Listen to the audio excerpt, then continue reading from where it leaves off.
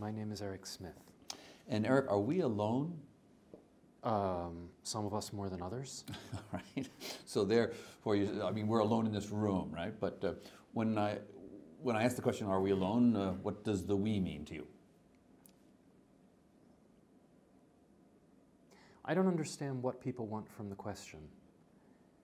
Okay. In the sense that the biosphere is rich and interconnected, and the history of mankind seems to consist of stubbornly trying to create separations that don't actually exist to make ourselves more isolated within a biosphere where we actually aren't as isolated as people keep wanting to be.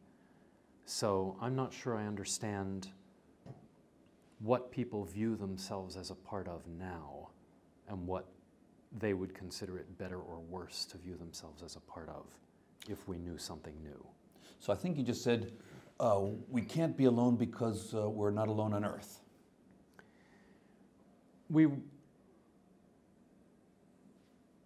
In every original culture that I can think of, there's a name that the people have for themselves, and there's a name they have for everything else to make themselves maximally distant from everything else. In South Africa, Namibia, Botswana, you have the Zunxwasi, who are one of the Southern San groups. And their name for themselves is, the Zunxwasi.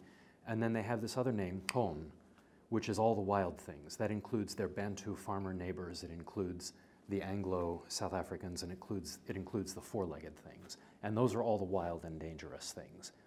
And they consider the four-legged ones, like the leopards, a little bit less wild and dangerous than the two-legged things, because the key to being people as opposed to everything else is that you can understand their language.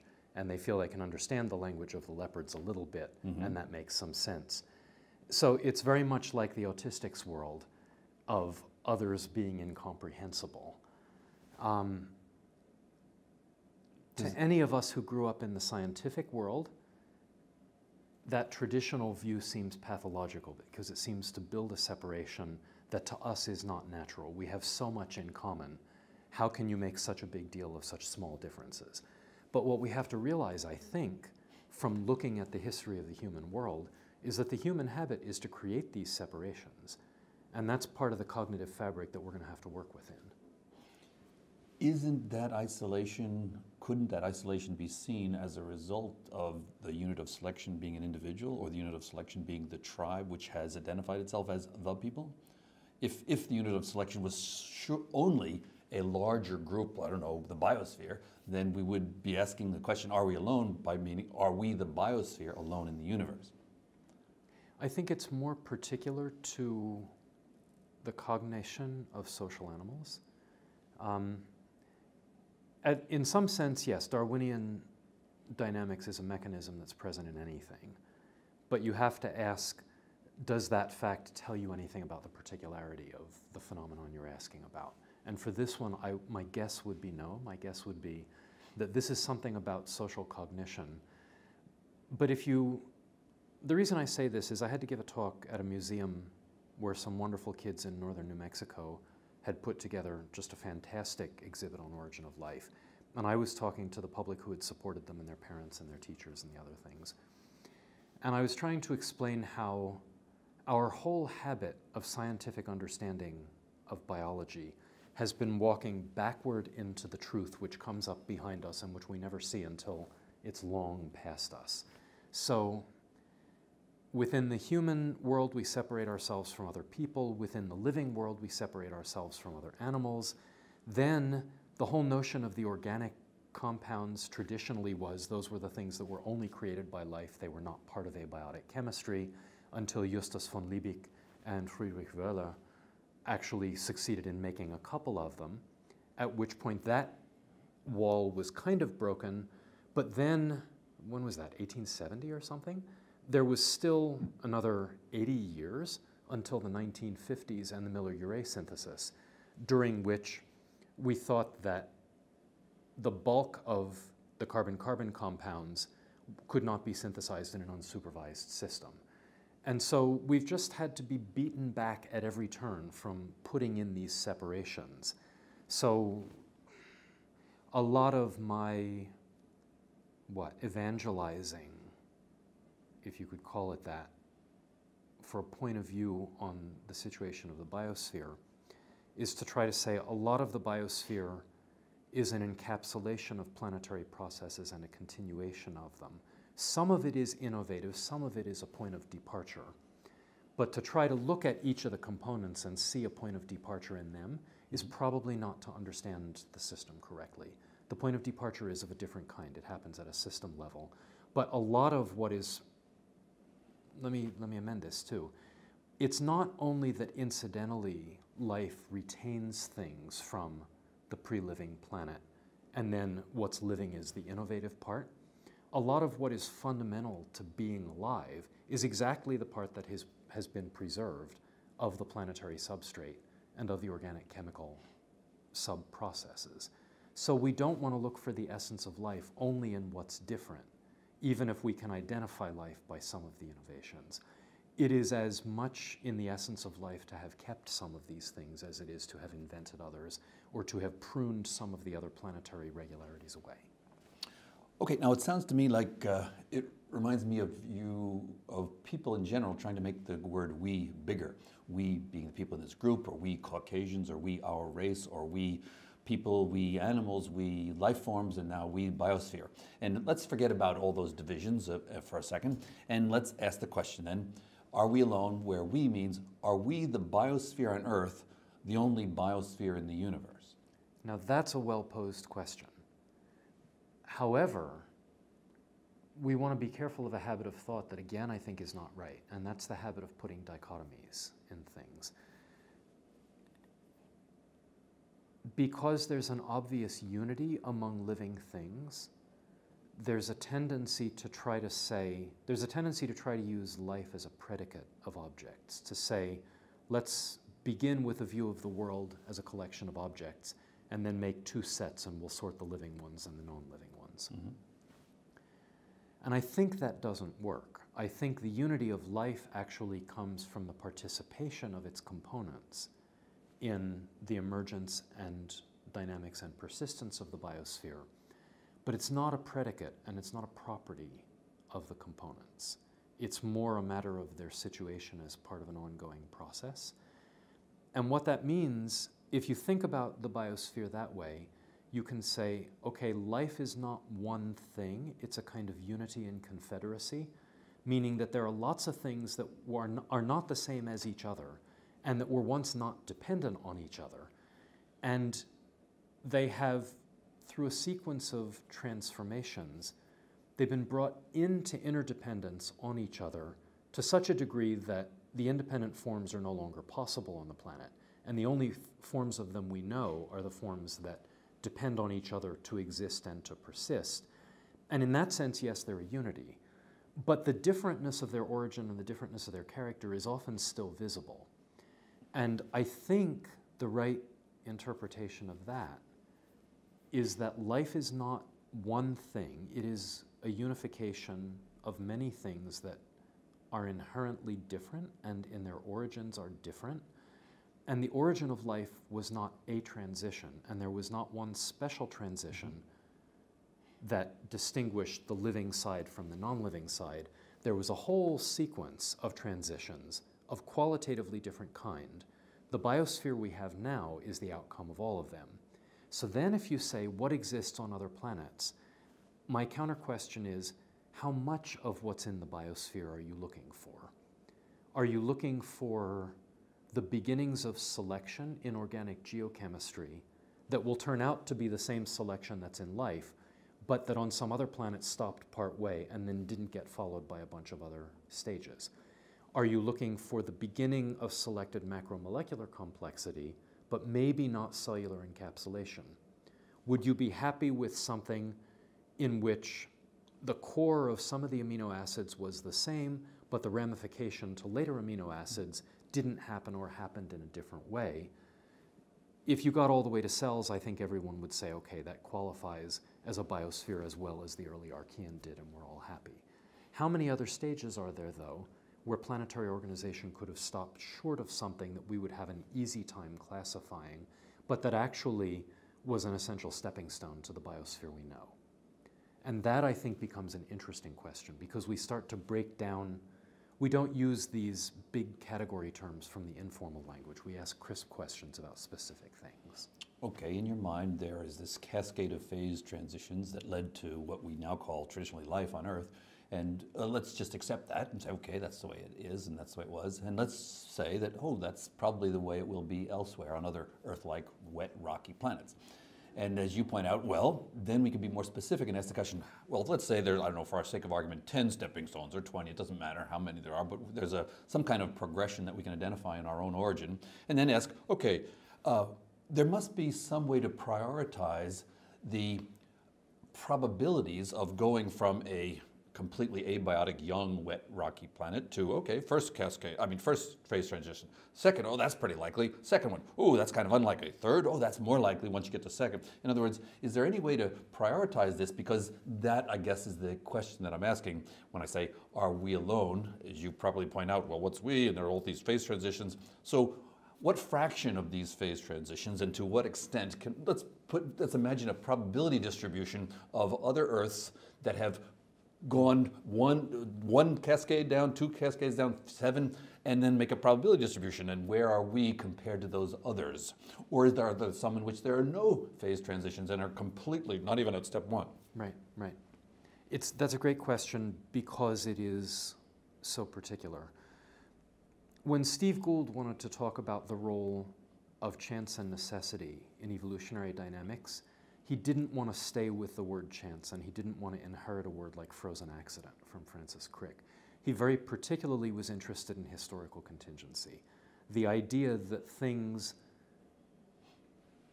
may, at the time they occur, be more or less necessary, but that what occurs may be so particularly dependent on boundary conditions that modest changes in the boundary conditions would lead you somewhere that's significantly different from the boundary conditions that happened to be there at that time and place.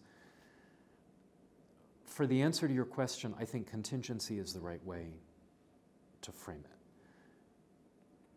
For phase transitions that are local and that involve a fit or a rearrangement of small components, like finding a mineral phase, getting frost on the windshield in the morning or something like that, those tend to not have very many solutions, and they tend to form rapidly and robustly. But as you start to get higher into a hierarchy of architectural complexities, the building blocks at the low level assemble into bigger and bigger pieces. And for them to go on to find more ways to assemble into bigger pieces, I think we can say that that process becomes more fragile and that it starts to get more solutions which are more dependent on details of boundary condition as you go up in the hierarchy. So for instance, ideal gases have one solution. Perfect fluids have one solution. Superconductors have one, or not superconductors, perfect conductors have one solution as you go toward absolute zero. But you get up even into the world of mineralogy, where you'd think, okay, how complicated can it be? We have the discrete rotation groups of the orbitals of elements, and then we have the problem of forming a regular lattice to fill space. But there, all of a sudden, you have integer arithmetic.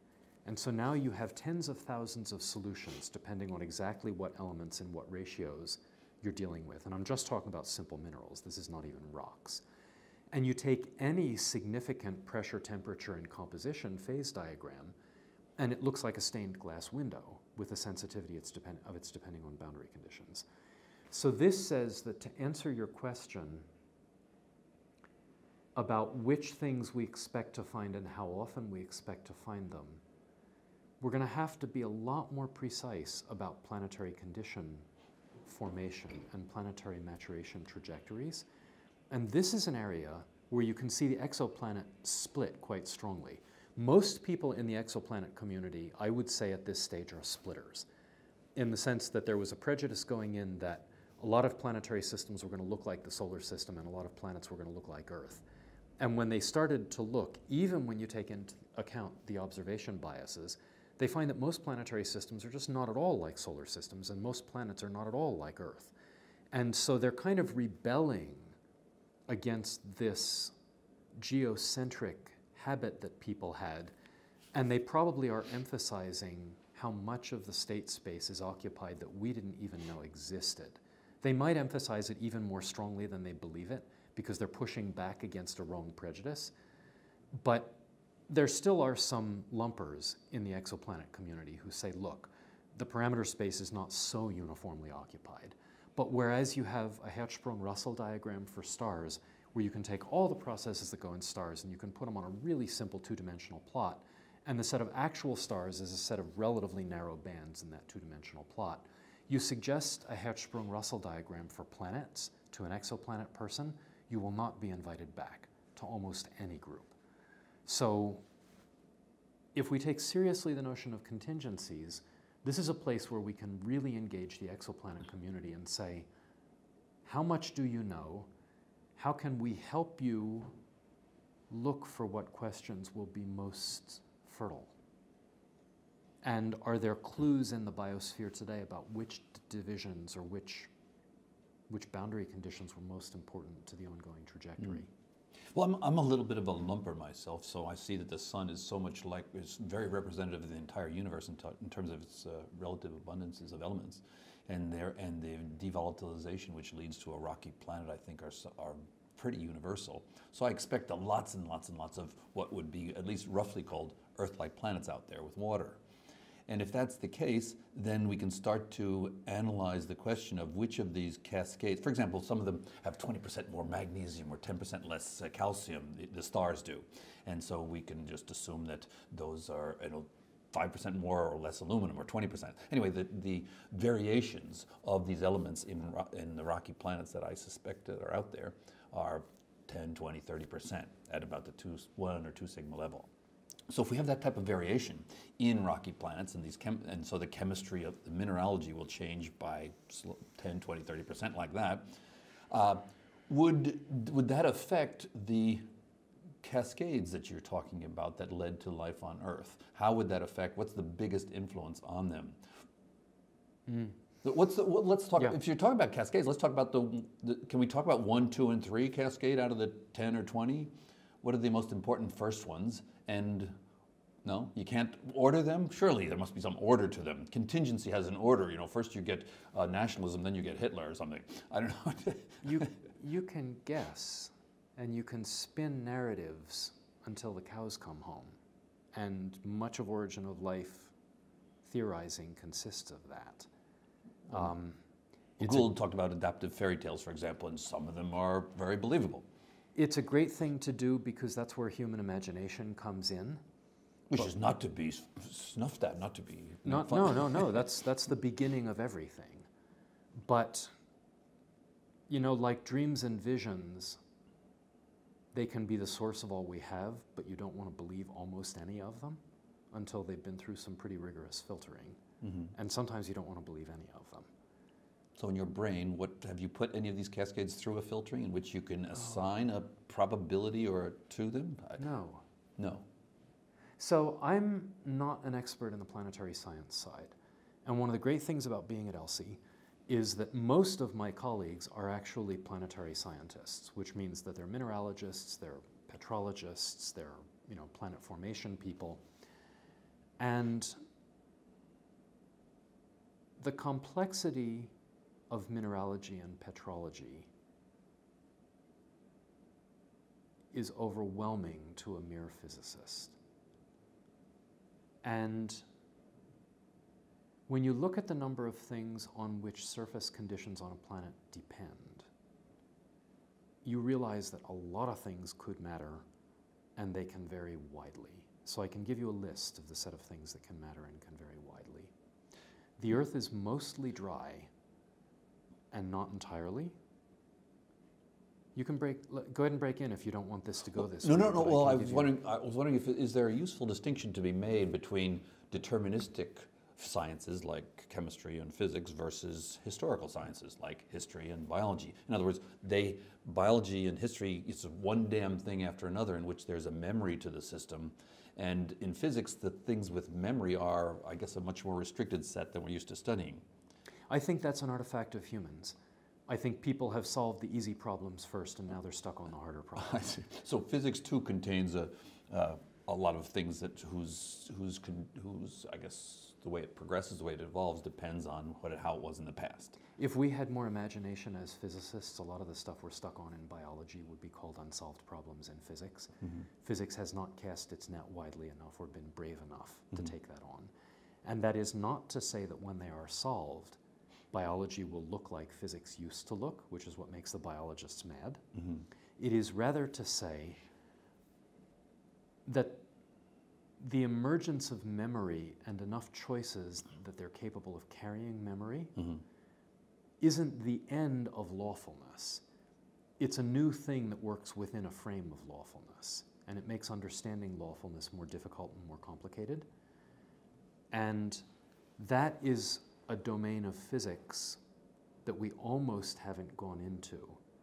And biology should be leading us there and should be forcing us to learn a whole lot of concepts from a new cloth that we never learned before. But before we leave the topic of what can matter, let me give you a brief idea of the kinds of things that people here worry about a lot.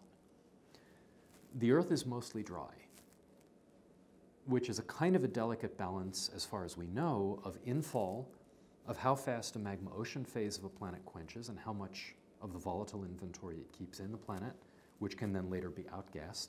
If it outgasses too early while the planet's hot, it all escapes and you're gone. If the infall happens too early and it's lost again, then you're gone. So to have a planet that has this much rock and this much water, or whatever the right exact geometry is for the Earth, might be in a transition between the two things that are common, which is nearly total desiccation versus drowning so that you have no subaerial rock exposed. So that's one. Another one, amazingly, that we don't understand. Which planets are tectonic? What are the styles of magmatism and tectonism, and how is it organized, and when does it start? Turns out that has major consequences because it determines the rate at which the mantle can cool. And the rate at which the mantle cools determines the amount of disequilibrium in the core, and the amount of disequilibrium in the core determines whether you have a geodynamo. And the geodynamo determines whether or not you have protection from particle bombardment from the stellar wind. And that can determine then how much of your atmosphere you keep. The interesting thing about particle bombardment is that, you know, like rain that falls on the heads of the just and the unjust alike, particle bombardment knocks atoms out of the atmosphere no matter what they are. Very different from photolysis and Jeans escape, which will give you a hydrogen escape, leaving your oxidants and heavier stuff behind. Jeans escape is a soft process that will give you a big redox disequilibrium between the upper atmosphere and the largely reducing iron magnesium silicates in the interior, which are probably a generic baseline mineral composition in most places. That redox disequilibrium is hugely significant for biotic communities on Earth, and there are people like me who think that it's always been hugely significant and was important at the very origin of life. Well, let me stop you there. How generic is such a battery on other, let's say, Earth-like planets that have similar mineralogy and a star that's similar to the Sun? I don't know. And the reason I don't know is that long list of feedbacks that I just gave you, everything in that list could affect everything else in the list. The amount of water can affect rock strength and the rheology and the preservation of weak seams. Yeah. So it can affect tectonics.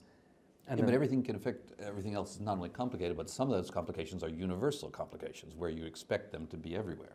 Yes, but the parameter space is now starting to get big. Yes. Because we have hydration, we have mineralogy, we have rate of quenching, which can have to do with composition, rate of infall, proximity to the star, and what the rest of the stellar disk is doing as the planetary system forms. Now, it's not a vast parameter space compared to the number of stars, but it's a big enough parameter space that simulating it Well, the is number now, of stars is probably infinite. The well, universe. the number of stars that we can reasonably talk about and start to make inferences about observationally. But 10 to the 22 in the observable universe. Yeah, we're not talking about a parameter space that's so big that 10 to the 22 stars in their planetary systems can't sample it. But we are talking about a parameter space that's big enough that people who simulate planetary system formation, I think it's fair to say they do not have an accurate understanding how much of the phenomenology they don't even know about yet. And none of that is tightly coupled to what the late stage outcome is for the trajectory of a planet for things like atmosphere subsurface dynamics. So I'll give you where this comes down to application. There was a good National Academies conference in Irvine, California, a month or two ago, something like that. Jim Casting was one of the organizers. And there are many people excited about the oceans of Enceladus because it seems very likely that there's a serpentinization process that is reducing and whatever you call deacidifying, alkalinizing the oceans of Enceladus through rock-water interactions that are much like the ones that are going on with mantle rocks on the Earth. The question is that significant for the origin of life? On Earth, serpentinization is hugely important because you have this atmosphere that's persistently driven to an oxidizing disequilibrium with the subsurface.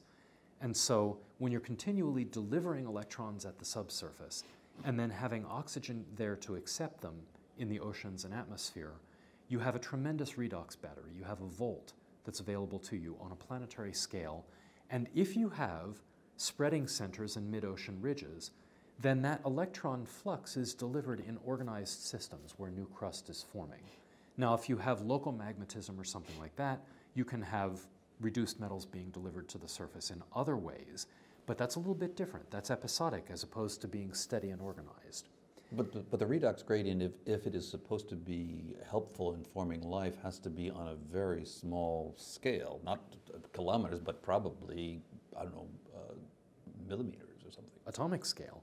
But that's what the rock-water alteration zones at spreading centers give you on a tectonic planet with an oxidizing atmosphere and comparatively oxidizing oceans. That sounds like a universal statement you just made. A more universal than the complications you were going through earlier. It's the kind of environment dependence that empirically we can say is overwhelmingly important for the anaerobic biosphere on Earth today. And now also not overwhelmingly rare. On Earth, it is a generic feature. But on Enceladus, where are the electron acceptors? Because you don't have Jeans escape of hydrogen on Enceladus.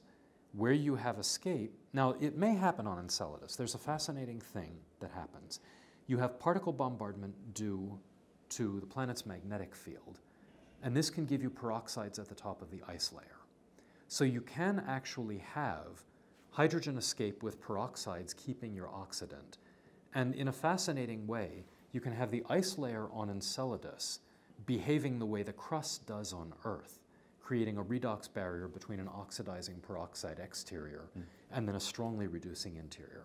So it's not clear that Enceladus is off the table, but if you were looking for a redox battery on Enceladus... Off the table for what? For the kind of redox potential that on Earth seems most promising to drive organic complexity. Now, when you say organic complexity, what fraction of the stepping stones or cascades are we talking about? Is that all of them? We don't know. There are two issues. One is how do you form large organic molecules, and the other is how do you select them? Because complexity is both. It's both existence and also pruning. There's a paper, probably more than one, by George Cooper looking at the organic materials in carbonaceous meteorites. And somebody, I don't think this is his estimate, I think he got it from the literature, and I'm sorry I don't have the citation to hand, but there are mass spectrometry estimates that 50,000 is a conservative estimate for the number of distinct small volatiles in carbonaceous meteorite carbon. 500,000 is probably a better estimate, and if you take into account isomers, it's probably many-fold more than that. Compare that to the biosphere where everything goes through a bottleneck of 125 small compounds. So to understand where biotic complexity came from, we have to say if carbonaceous meteorites are in any sense a null model for early organic geochemistry on wet, rocky planets, where does the pruning take place that takes us from that big inventory, which is still much smaller than the set of possible compounds, these are just the ones we see, from that big inventory down to the pruning of biochemistry? How much of it was Darwinian in a cellular age? how much of it was a still effectively Darwinian-like, but maybe without fully formed cells, how much of it was a geochemical process, but one that we don't see reported in asteroids, and why is it not reported in asteroids? What would make a big planet like the Earth different from the parent bodies of the asteroids we have experience with that would allow some of that pruning to take place? And does any big, wet, rocky, vaguely Earth-sized planet have the same things going on, or similar things? Not obviously so. Not obviously. So we got off on that tangent to address the question, redox disequilibrium necessary for what on Enceladus? Carbon addition reactions relevant to biochemistry seem to all be endergonic in one form or another. Endergonic. Endergonic, Okay. yes. The reason biological molecules are stable is that after a carbon addition reaction has been performed, a reduction reaction comes in and pulls off an oxygen somewhere and increases the stability of the molecule. So we have a problem of energy coupling or energy storage. What on an early planet relevant to the Earth is responsible for enabling those endergonic carbon additions? And are those processes active on some significantly differently structured body like Enceladus? One of the possibilities is that the electrochemical gradient carried by soluble small molecules is enabling those endergonic carbon addition reactions or forcing them. Another possibility is that you have a direct electrochemical potential. Now, on Earth, we have both of those things available because where you have metal center leaching, you have reduced soluble compounds that come into oleration fluids, and where you have precipitate formation, you can have a direct electrochemical potential, you know, a half a volt, 700 millivolts, something like that. And both of these are considered to be eligible to drive carbon addition reactions. If the thing that is performing the role of the redox barrier on Enceladus is an ice sheet rather than a crust as it is on Earth, are there just geophysical environments that would have the same effect on creating soluble redox carriers or electrochemical potentials in that environment? So each of these questions, when you try to break it down to the level of mechanism, turns out to involve elements of chemistry, elements of whole planetary system energetics, but then also elements of local geometry and simple physical phases. And the interesting and hard question is, for how much of that does the particularity matter? It can be robust and driven in some context, but if the context is very rare, then you may have to look at quite a few planets before you're in the right domain of the parameter space. When I ask most people the question, are we alone? Something like 80% of people say, no, we're not alone.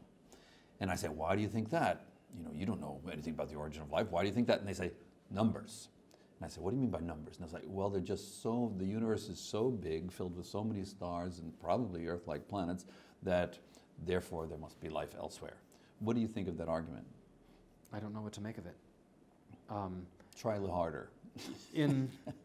No, I genuinely don't.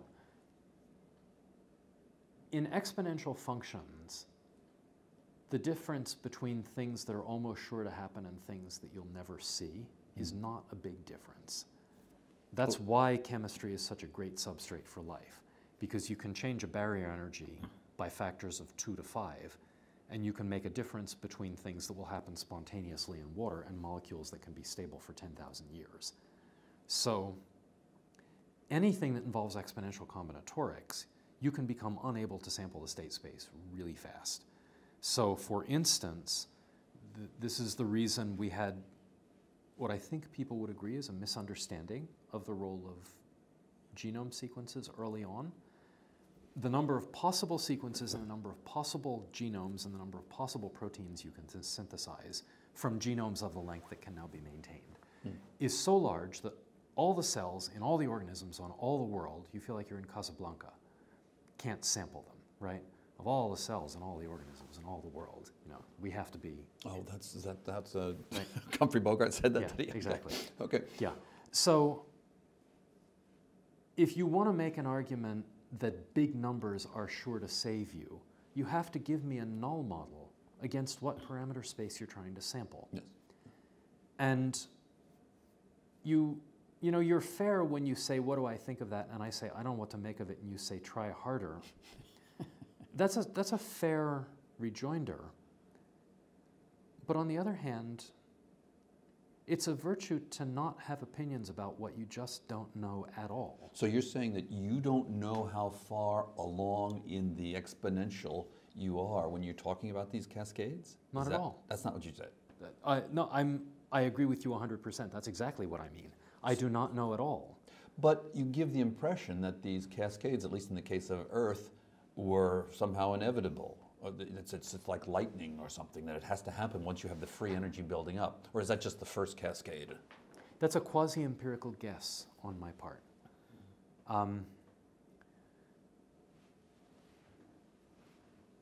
The things that we see in the macro world are robust things. This is a kind of a central limit theorem. Are you a robust thing, Eric Smith? I'm going to ask you a question. We cosmologists look like, because we look at the observable universe and it looks flat, it's a good assumption that the universe may be spatially infinite. If that's the case, there could be an infinite number of stars, an infinite number of Earths, right.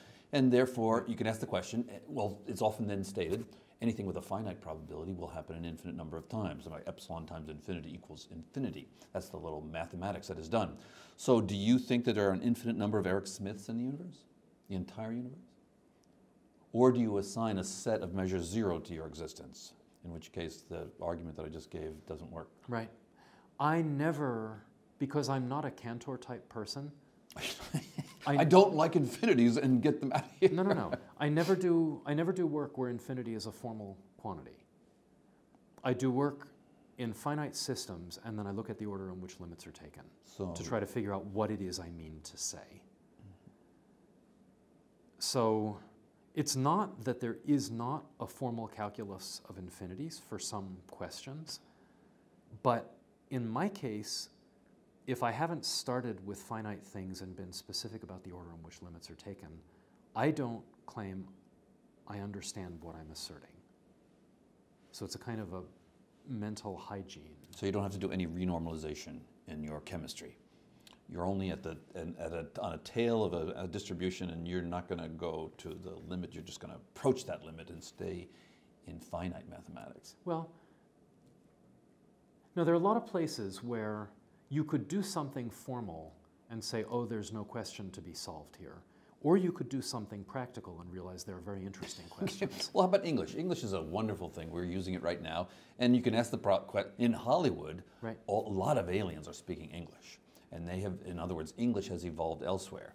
Now you could say, okay, let's play with this idea. Should we expect that to happen or not? And most people would say, are you kidding? That's crazy. English is such a contrived, quirky thing. The probability of it is I don't know, 0. Or you would say, no, it's at the very far end of a distribution. It's really, really small. Right. But there's an important difference between 0 and really small, particularly when you start playing with infinities. And, I think you might want to take it seriously that the universe could be infinite. And therefore, we are dealing with an infinite number of Earth-like planets. If you want to sample parameter space, that's a good way to do it. Yeah, except for the fact that there's what the universe samples and there's what you sample. Let me give you an example of where I think practical people get something done. As opposed to you, Charlie. No. Where if you started at the formal end, there are things that you wouldn't try to do. But if you start at the practical end, there's a lot you can do. So in evolutionary reconstruction, one of the things that I spend some time doing is trying to understand evolutionary reconstruction of human language patterns. There's a kind of a purist idea that everything is subject to laws, but the laws have an infinite collection of contingencies, most of which have been rubbed out by history. So everything is completely regular, and there's no role for dice in this, but you don't know any of it. And so therefore people form incredibly strong opinions, and the only way a scientist can figure out which things they actually don't know is to get 2 of them in a room. Please do not circulate this among your students, because I'll be assassinated, is to get people in the room, both of whom are absolutely sure they're right and who disagree with each other. That's the only way you can figure out which things they actually don't know. But as a practical person, you can say... It's called hot tubbing in the legal field. Very good. Go ahead. As a practical person? As a practical person, there's the issue of sample strength. when the complexity or the information required to describe a rule is bigger than the statistical power you have to determine whether it really is a rule or not, you can say treat it as random and make a good model of the randomness, because you're not justified in fitting to a rule on the statistical power that you have. And so in looking at what is or is not likely in the universe, is an exact copy of me likely? I don't have... There's no... What is the can you assign a probability to it? That entirely depends on defining what sample space you're talking about. The same with life then. When you ask this question, what's the probability of life elsewhere? It depends entirely on the sample space you're talking about. And so the question is, what fraction of that sample space is more universal and we should expect elsewhere versus all quirky, contingent, and historical? Right. But most of that, if so much of that question depends on arbitrary choices you make about which sample space you want to talk about, and an infinite collection of other people are free to make an infinite collection of other arbitrary choices. Well, is life an arbitrary thing then? No, but let me finish the sentence. Okay.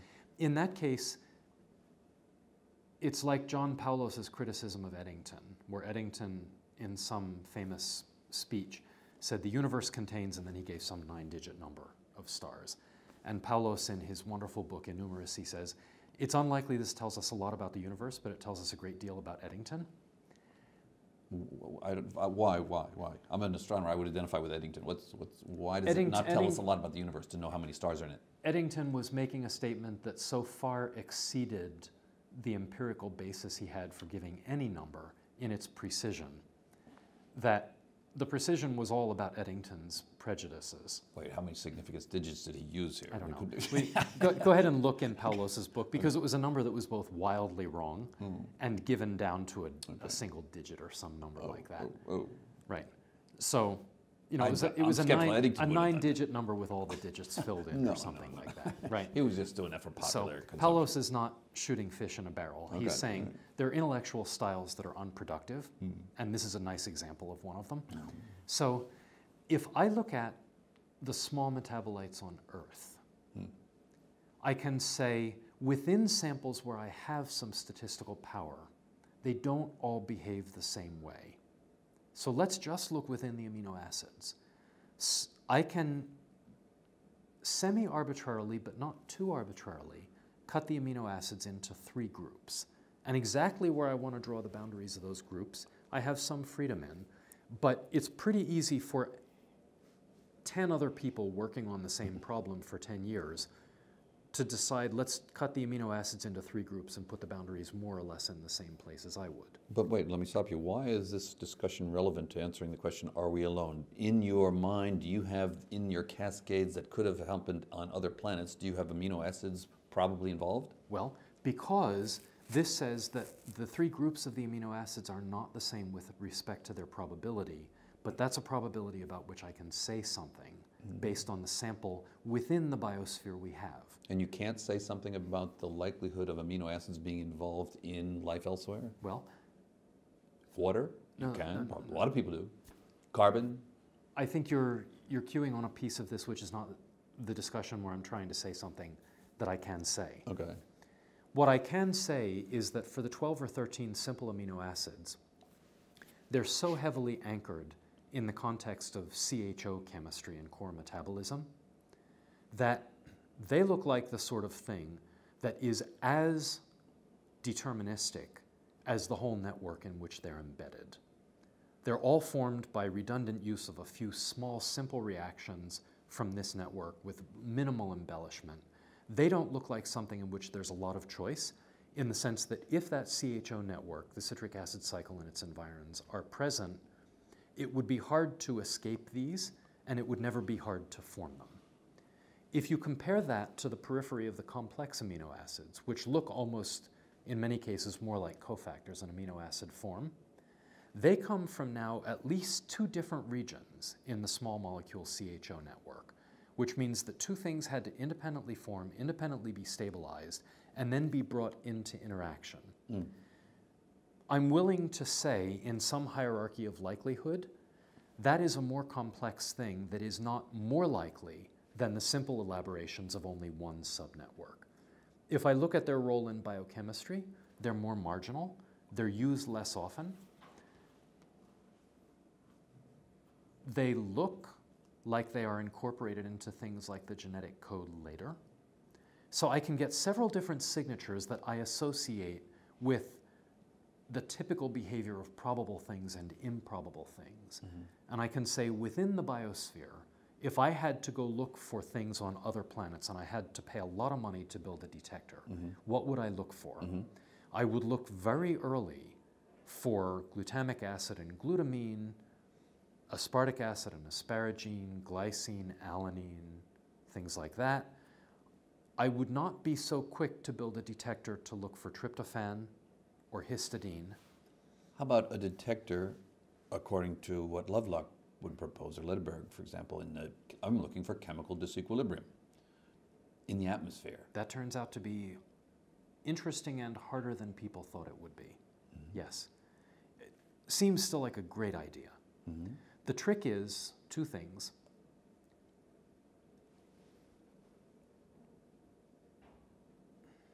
Let me speak carefully. You can say that disequilibrium is a property of state and not necessarily a property of process. But whether something is in disequilibrium... But can you be more specific? That was a little bit too abstract for me. Say that in other words? Yeah. So people thought it was going to be an easy thing to go out and look for planets in disequilibrium. Atmospheres and chemical disequilibrium. Yes. Okay. Yes. And then they started to do it, and they ran into a whole bunch of confounds where they could say, well, when is it in disequilibrium, and what's the null model for an informative disequilibrium? Which disequilibria are planetary and abiotic, which disequilibria are distinctively biotic? Right. And I think the state of that discussion is we cannot say anything that we can commit to. Well, Christen and Troughton and Catling has looked at this a little bit in a recent paper, and they talk they're making an interesting distinction for me between kinetic disequilibrium and thermodynamic. And they had to do thermodynamic disequilibrium calculations, which they kind of admitted, well, that's not really as relevant as it should be, but it's easier to do, I think was their comment. So I think that's exactly right. That's exactly the right point of view. Yes. So can't we make, but other people are trying with kinetics, but to do the kinetics, you need to know more of the details about what atmosphere is. Well, and that's where we should be going, and we should expect that to turn out to be a hard problem. Yes. Yes. What do you think are the major factors which would determine what, these kinetic pathways that might lead to life, there must be some major factors which determine whether you go through this branch or this branch. And for example, as a planetary scientist, we say, well, you know what, the most important thing is the C to O ratio, because if the C to O ratio is less than 1, then you're going to get a silicate planet. If it's greater than 1 or 0.8 or something, then you're going to get a carbide planet. It's completely different condensation sequences going on there. So you get to a dichotomy there in the condensation. So this is already very much prebiotic, but it's a dichotomy that's created by the chemistry. So there must be other ones that I think you specialize in thinking about the other ones that happen on this way towards life, if in fact we're going towards life. Right, right. So can you give me some, what I'm looking for are you keep coming back to me with lots of complications, and I'm saying, wait a minute, there must be some universals in this that I can say, I'm pretty confident that this will happen on other planets as well as the Earth. That's what I like. For example, water. If we're going to talk about a biosphere elsewhere, water is going to be the solvent? Carbon, is it going to be the scaffolding? Things like more universal than, amino acid choices.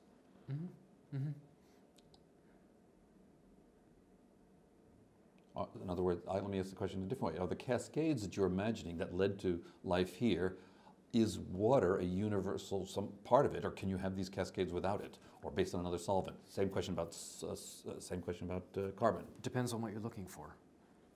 This is a problem. The nature of my objections is not a counsel of despair. It's more like a continual lesson in just how incredibly hard it is to speak precisely and to know what it is you're asking or what it is you're claiming. We have struggled so hard to get big carbon molecules in an aqueous environment, and life is made of big carbon molecules. that a lot of people have made entire careers of trying to get big carbon molecules. Well, you can get a lot of things that are very complicated once you get selection working for you. But here we're on the boundary between selection and non-selection. But let's stay for right now just in the domain of a particular question in organic chemistry. In formamide, you can make a lot more big carbon molecules than you can in water. And so if your focus goes too strongly on getting big carbon molecules, then you can be very enthusiastic for formamide oceans as a solvent. You can say, oh, origin of life, biosphere, formamide oceans. Not if you have any notion about what the most common liquids in the universe are. That's another issue. No, that's a preceding issue which trumps this discussion about, let's do life in the lab. But there's another place where you could argue that the question has broken down even before the validation has broken down. Because if you view the difficulty of big carbon molecules in water as a bug, then, and you fixate on big carbon molecules, then you look for some place where you can fix that bug of getting big carbon molecules. If instead, it's precisely the fact that big carbon molecules are so out of equilibrium in a hydrolyzing fluid that enables them to do what they do and to only stay around when they're continuously being replenished, then your emphasis is on the degree of disequilibrium that you're looking for. And then you would never look for some place where you get a lot of big carbon molecules because they're closer to equilibrium, because you would say exactly when they become closer to equilibrium, they become irrelevant to the main question we're asking. So the question of what solvent you want and what counts as a biosphere, what doesn't count as a biosphere, we want to speak explicitly, what are you after? Are you after big structures? Are you after selected structures?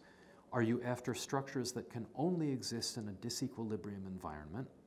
Are you, I'm going to get tangled up before I can remember where I wanted to go. Are you only interested in structures that can exist in a disequilibrium environment? And then what are the conditions that make that degree of disequilibrium possible? So I'll give you a classic case where this plays out in a big way. People who want to look for early formation of big molecules on Earth, like hydration-dehydration cycles or hot-cold cycles. This is a form of disequilibrium that I call chasing equilibrium.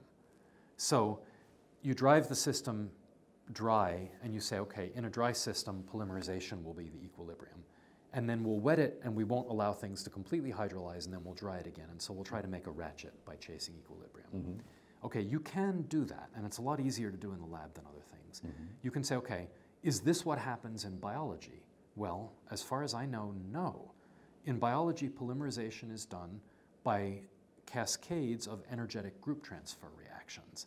And that's how you dehydrate while in the water solution in disequilibrium. Mm-hmm. So primary question number one, is the chasing equilibrium approach to disequilibrium even the right notion of disequilibrium to look for? Or was group transfer cascading the important form of equilibrium all the way back to when? Mm-hmm. To the Hadean? If you had a chasing equilibrium source of big organic molecules early, but then biochemistry came to depend entirely on a group transfer cascade for disequilibrium, when did that change take place? And why would it take place? It's very difficult to build a house by assembling the roof and then very quick hurrying to build walls beneath it before they fall down. If your whole bootstrapping to get to large molecules depended on chasing equilibrium, then what kind of a system is it that builds itself entirely a new dependence on group transfers and takes itself entirely away from chasing equilibrium? I'm not saying that chasing equilibrium is wrong, but I'm saying that looking for a paradigm of disequilibrium that is so completely unlike the paradigm used in life gives you a huge glaring question. Why are these two relevant to each other? Why is one informative about the other? And that question doesn't seem to bother other people as much as it seems it should. Okay, good. NASA talks about life, and I think they use Jerry Joyce's definition of a chemical system capable of Darwinian evolution. Yep. Now, tell me what you think of this word Darwinian evolution, or a Darwinian threshold that Woese was talk about. Is Darwinian capable of Darwinian evolution something that's black and white, so now you're not and now you are? Or do you see that as a cascade of selectivity, or what? Tell me your idea on this. So this is one where I can give you an easier answer than many people will. Because, and it's not the answer most people use. To me, Darwinian is a great word, and it should be used to refer to a relatively narrow set of processes. And so pan-Darwinism and Darwinian selection of universes is not a direction I would go. The interesting thing is that the direction I would go says that we have a very hard problem that very few people talk about. You can get all kinds of kinetic competition that creates organized states in a disequilibrium system. You can get bulk chemical kinetics, you can get reaction diffusion kinetics. None of that I would call Darwinian. And a lot of it may be relevant to the origin of life and even to processes that maintain life. I would say the place, there's no reason to extend the word Darwinian into that, because we have lots of good words to refer to those already from non-equilibrium statistical mechanics and kinetics. So I would say let Darwinian stand for what it stands for. Darwinian is the competition and selection dynamic that occurs when some form of individuality has emerged so that collections of the individuals can make populations.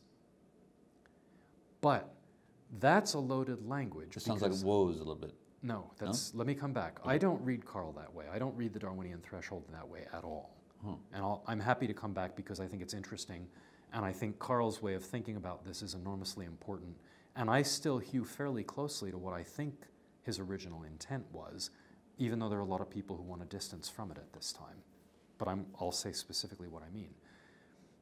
The important thing is, if Darwinian dynamics is predicated on the existence of individuals that form populations, we actually have to explain the emergence of individuality. Mm-hmm. In developmental biology, the emergence and the evolution of forms of individuality is understood as a science problem that is rich and hard.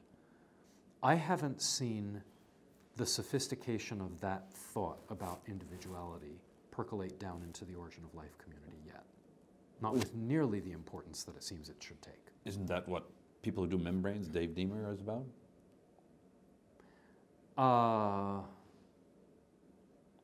Not at a very abstract level, yes. They are looking for the emergence of compartmentalization. There are kinds of individuality where compartmentalization is the mechanism.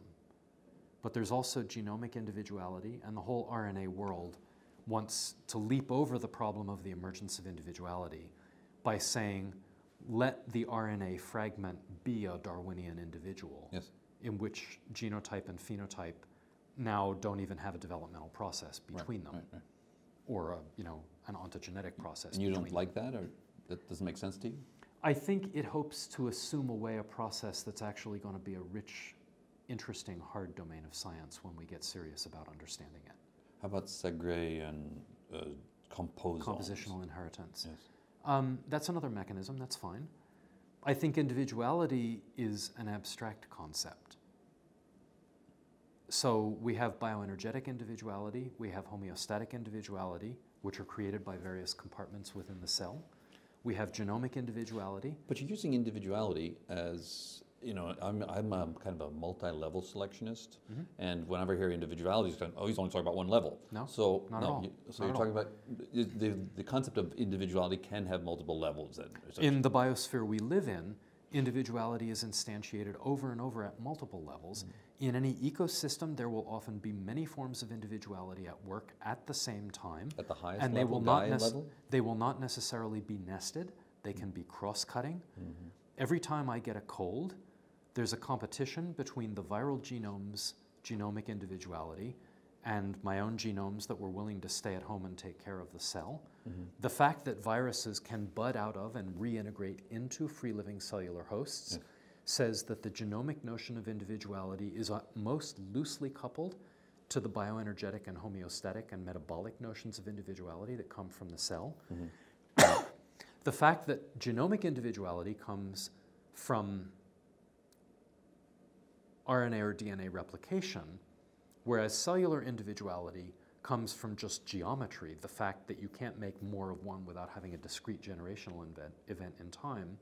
The mechanisms that subserve those different instantiations of individuality are completely different.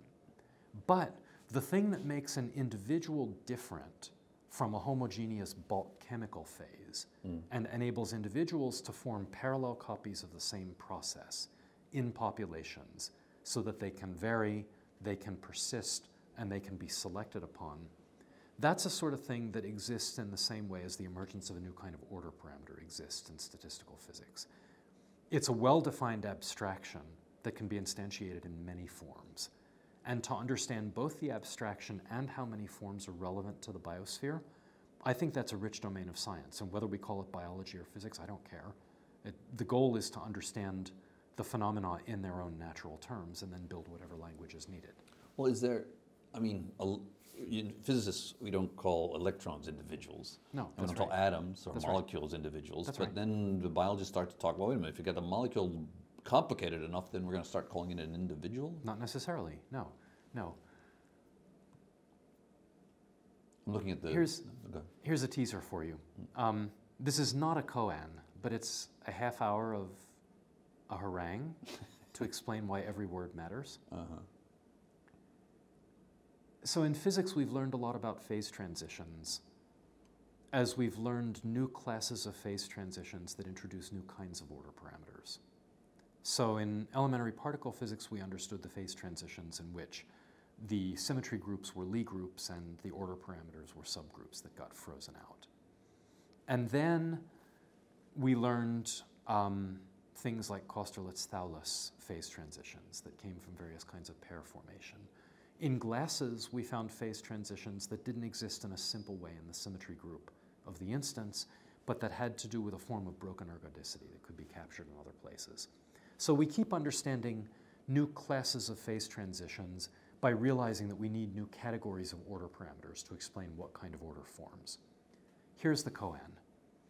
The emergence of individuality is the class of phase transitions where the order parameters we need are proper names in Bertrand Russell's sense. What is Bertrand Russell's sense of proper names? The human language sense. Harry, Jane, Frank. All right, now why, that sounds profound. Why is that profound? If I want to understand the emergence of the wave pattern in a Belousov-Zhabotinsky reaction, what I need is a Fourier transform. And I need a particular wave number in a particular domain in space that winds up being frozen into the reaction diffusion pattern. If I want to understand a population of bacteria and the fact that they are all parallel copies of something that are similar enough to compete but different enough to carry differentiation, and that some of them survive and leave offspring and others don't, what I actually want to know is that Harry has the adaptive variant of something and John doesn't.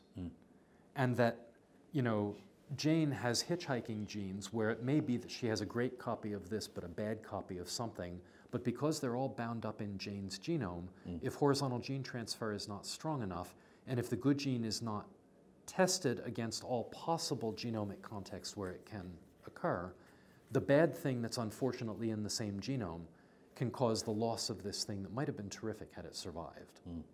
All of that is brought into existence when you have the granularity and you have the shared fate that individuality brings in. And that's ultimately what proper names are about, because every individual is all of the things that are never reproduced in exactly the same form if that individual is lost, but that can be transmitted if that individual leaves offspring with more or less fidelity and in different combinations.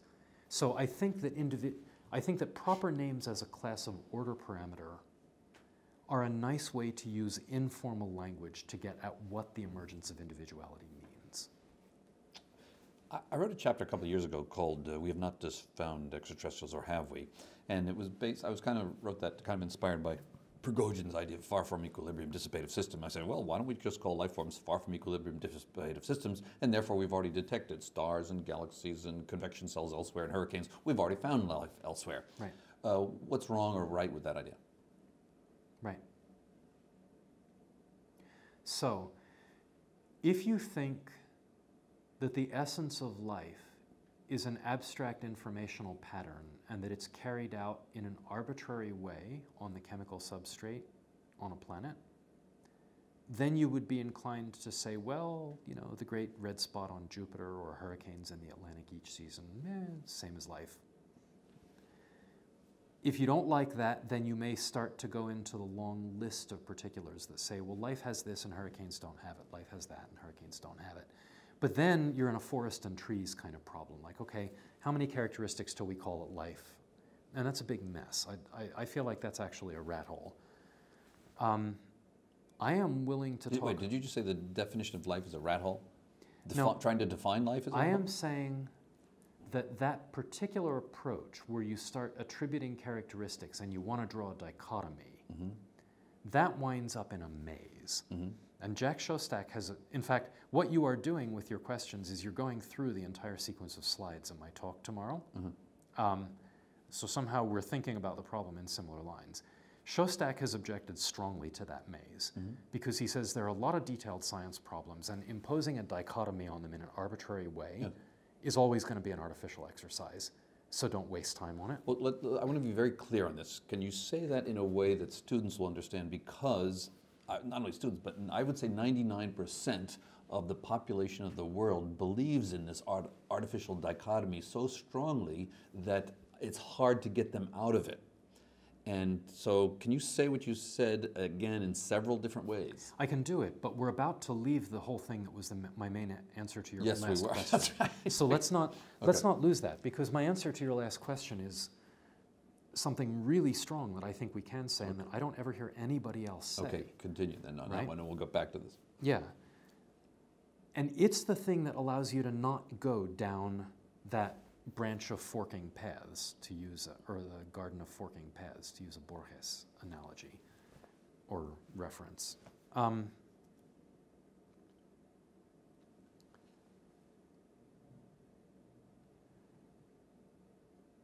I will say that the difference between the Earth without a biosphere and the Earth with a biosphere is in the nature of an order parameter. And I'm willing to say what that order parameter is. The order parameter that sets the biosphere apart as a qualitatively new planetary subsystem with a qualitatively new kind of order is that there is a flux of energy and a circulation of matter through a corner of organic chemistry that would not happen on a non-living planet. And it happens in big numbers, gigatons of carbon turned over per year, newly fixed and broken down and returned to the abiotic carbon pool. And it's happening through a particular set of universal core pathways, which are the conserved core metabolic pathways, the close neighbors of different carbon fixation pathways, the anabolic pathways that branch from them. I will argue that the biosphere is the planetary subsystem that supports and in turn is maintained by that flow through that little corner of organic chemistry.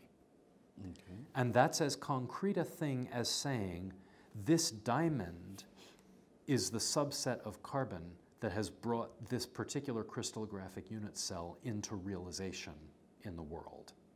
And that's what makes this diamond different from some piece of graphite over there, or something that is not carbon and doesn't have the unit cell of the diamond. Well, I can guarantee you that there is diamond and graphite elsewhere in the universe, but can you say the same thing about whether the carbon fixation pathways elsewhere, if they do exist, well, do they exist? That's a more askable question than our generic question earlier. We don't have the ability to answer it yet, but there are reasonable tools that with work and some focus would enable us to answer it, and I may live long enough to see that stuff. No, it's not a vast problem, right? What we need to know is we need to know a lot more about the chemical possibility space than we do. Yes. Computational methods and more disciplined empirical work, particularly in metalloorganics, so soluble metal ligand complexes and minerals, would contribute wonders to that. Big encyclopedias of what happens and where it happens, and the chemical tools to assemble them into systems. Then we can say, okay, that's part one. What's the chemical state space? Part two is, in non-equilibrium settings, what kind of flows can be driven through that state space depending on where it's coupled to the different environments. Then we come back to the biosphere and we say, for the properties that contribute to the biosphere's simplicity, the self-amplification, the channeling that are uniquely served by properties of the metabolic pathways we have, now do a full search through the state space, now that you know what it is. How common are they? Are properties at least this favorable to what we've said we think is important, common, or are they very rare? Relative to the places where planetary energetics couple to them, are you likely to couple always at the same place or to a few places? Now, I'm willing to make a 50-cent bet that the pathways in biochemistry are in fact the best things we should be building sensors for on other planetary missions. And the reason I'll say it is the following. The carbon in carbonaceous meteorites doesn't look a lot like biochemistry, but it's not completely unrelated to biochemistry either. There's a significant overlap. At least some of that carbon was formed by mechanisms that are vastly different from the mechanisms that maintain biochemistry on Earth. If you look at the Miller-Urey products, with adjusted atmospheres you can go less reducing. They are not completely unrelated to biochemistry, and yet they're formed from gas phase free radical reactions in many cases. So you have interstellar medium chemistry, which is hard ionization and cold quenching temperatures. Which is everywhere. Which is everywhere, but it's a completely different domain. Your activation energies are enormous, and your background quench temperatures are extremely cold. So you can maintain particular characters of disequilibrium in the interstellar medium on dust grains and in shock fronts that are nothing like what you have in redox chemistry of subsurface water alteration zones. You have planetary atmospheres which have a high activation energy, enough to form free radicals, but not as high as the interstellar medium, and a warmer quench temperature, but not as warm as the subsurface. Then you have aqueous phase, which really doesn't like radicals, and single electron transfer that probably almost only happens where metal centers are available to mediate it. You have low activation energies, tenth to a couple of a tenths. But let me point out that of an electron volt. Let me say this. Okay, go ahead. And then you have warm quench temperatures, which means things are not stable. To the extent that you have some commonality of molecules, despite the extreme differences in where complexity tends to form in all of these, my 50-cent bet is that indicates there are paths of least resistance in organic chemistry. And those are the things that are good bets for the skeletons of any carbon complexity. So that's where I was going to go with that. So what you just described is what probably a universal description of the beginnings of life everywhere in the universe, not just on Earth. That's the best bet that I could know to make. But we could do much better if we knew more about the state space of chemistry. Okay.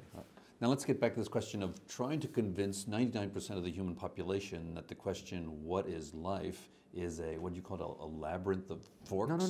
No. The way people have taken it is Borges's Garden of Forking Paths, but you don't have to take it that way. That was why I gave the phase transition definition, because you know you're asking a question the wrong way when it just gets more and more and more complicated and never any clearer. And so my intent was to say life has a lot of characteristics that you don't see in non-biological systems, and a lot more characteristics, some of which you do see in non-biological systems. So if you want to start getting into enumerating characteristics and then making a choice that's, it's like a game of bingo. If we hit these characteristics and those, then we'll call it live, and if we don't, then we're not. That looks like a badly framed question to me. So what you want to say instead is there an anchor that pulls everything else to it and that can accrete all of this complexity of characteristics in a non-arbitrary way, where they don't accrete in the same pattern unless they're anchored to this? This is what the order parameter is for, the planetary chemistry going through the paths that are not abiotically sampled. But what you're describing here reminds me more of metabolism rather than information. That is a non-distinction. Okay. As we have from Information Theory 101, And there are a lot of people who will say this is not the only use of the word So information. metabolism has a lot of information in it. It's got tons of embodied information. Like architectural information. Chemistry like is, chromosomes. chemistry is the most information-rich system that we know of. That's why physicists are so afraid of it. Okay, well, if that's the case, that's an interesting idea. So, for example, Paul Davies would say, hey, where's the information in your DNA come from? I said, of course it comes from the environment. I would say that again and again. He just didn't seem to get it. But the whole point is, if there are information coding systems like RNA or DNA, and then there's information in the environment, Yes. then there must be something in between those two. In other words, if all the information both. before you had the RNA, you had the environment. You had an environment full of gradients and all kinds of information there. That had to precede any informational molecule. Yeah. So it had to go from here to here. So what you're saying when you have, say, metabolism has information in it, I suppose you're saying that the environment kind of constrains the metabolism, and then the metabolism kind of works its way into the coding molecule. Yeah. There's a sloppy habit of speech that I wish people didn't do. They say information when they're referring to sequence combinatorics. Oh. Sequence combinatorics is a precise thing. Information is a much bigger precise thing. There is, information is always, even in just the Shannon usage, a measure of how restricted an actual distribution is relative to some putative distribution that was your null hypothesis, right? So the information associated with sequence combinatorics comes from a cognitive model of what the possible sequences are, and then wants to reference the observed ensemble of sequences to that cognitive model as a null model. Okay, all to the good. But the thing is, that's looking through a hole about that big and saying, my goodness, there's so much of the universe I don't see. Well, yes, of course, because you have to look at the rest of the universe to see it, right? If I look at RNA and DNA, I see the chemistry of cofactor biosynthesis, because the synthesis of the purine nucleotides is also the synthesis of folate and flavin and thiamine cofactors. And whereas the base pairing role of nucleic acids only comes into existence once you solve a whole bunch of other problems beyond synthesizing them, all of these other cofactors are useful one molecule at a time. So to look at the base pairing role of the nucleic acids as only a problem in sequence combinatorics, and to not recognize the enormous embodied information of the way they're situated in the biosynthetic network that also contains all these cofactors, is, to my mind, to throw away much of the evidence in the system. Yes, yes, I agree with that. Okay, have you ever seen a UFO? My vision is so bad, it's probably constant, yes. I mean, there's any number of flying things that I can't identify. Okay. Let's see, we've covered a lot about what I wanted to ask you. You didn't talk about Darwinian threshold and woes. Well, we talked a little bit about that. Let's talk a little bit more about that then. Your description in this discussion about Darwinian selection and what it is and individuality reminded me of the Darwinian threshold as I've understood it from reading Woes. Right. Now, and then you said, no, my opinion is different from that. So could you? I don't read that way at all. Okay. When I think about the emergence of individuality, the kind of thing I'm thinking of is closest to Leo Buss's wonderful book, The Evolution of Individuality. So it really is the question, it's like the levels of selection question, but it's much more than that. It's also units of physiology, it's units of development, it's units of everything. That is the set of questions that come into the emergence of individuality. And I happen to like the choice of saying Darwinian dynamics is predicated on first having a system of individuals and populations that can carry it. Well, what about half individuals? Like an ecosystem, for example, doesn't have a finite boundary, and therefore it's not really as individualistic as a single cell. An ecosystem is not an individual. It is a fundamental evolutionary entity of a different kind. Let's come back to that. Okay. But Woes's Darwinian threshold I read as being completely different. You can have individuals and you can have Darwinian selection for a long time, But if you have horizontal gene transfer, you don't preserve a record in genome diversity of accidents or historical contingencies. So for Woese, the progenote had very well formed, in my reading of Woese, the 1967 book or something, The Origin of the Genetic Code, and then subsequent papers where he reprised some of the same arguments, but I like the book better. I like the clarity of Woese's thinking when it's fully elaborated. Clearly, he's looking at cells that have functioning hereditary systems, they have functioning catalytic systems, and they're subject to selection. But gene transfer in the pre-ribosomal era and into the era of the early functioning ribosome is extensive enough that you don't maintain separate genetic lineages. They get rubbed out relatively quickly. So the thing that for Darwin was the evidence of evolution, which was the comparative analysis of lineages, is not available from that age. Mm-hmm. So in my reading of Woese, the Darwinian threshold is when you start putting enough barriers to free gene exchange, because the ribosome won't tolerate them, that you first have the emergence of stable lineages and the ability to do historical reconstruction from comparative analysis. But that reminds that. But that's not the emergence of individuality. That's the emergence of stable long-term lineages. So it sounds like the emergence of sex to me. No. Because you only get those isolated lineages when you have sex. No. I mean, bacterial don't have species, they have strains, right? And therefore there's all kinds of things that go back and forth. They have plasmids and they have lots of horizontal gene transfer. So let's suppose that No, but Woese's whole point was that the ribosomal components start to make a resolved tree, and that tree is a pretty good match against a lot of consensus trees for other things that are transferred, and it is more stable than almost any of the other consensus trees. So that has nothing to do with sex. It has nothing to do with the sexually organized forms of genome recombination. It just has to do with, Woese's argument for it in the book on the genetic code, whatever the right year is, was that in an early ribosome that's not reliable, the only proteins, and in gene replication system, in DNA replication systems that are not reliable, as well as translation systems that are not reliable, everything is full of errors.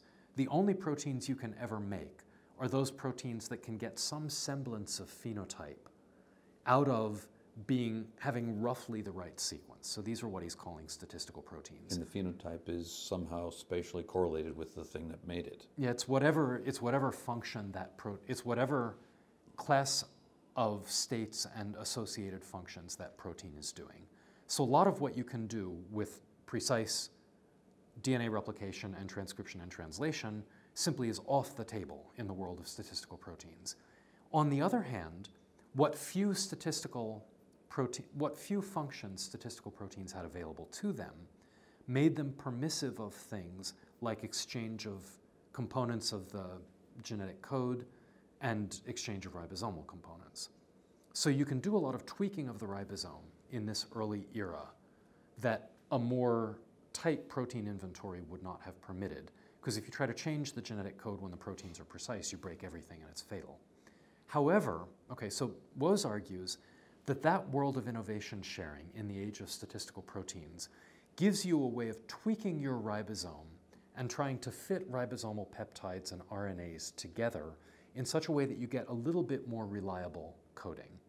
But here, and I find this an absolutely beautiful argument, the argument, and it's a beautiful argument because it also works well with the character of the peptide strands that stretch deepest into the ribosome and that look like they are the most sort of tweaked and non-modular in the way they interact with the RNA. Woese says in this kind of a world by accident, you can tweak and adjust things and get better function, but you're not modular and you're not robust.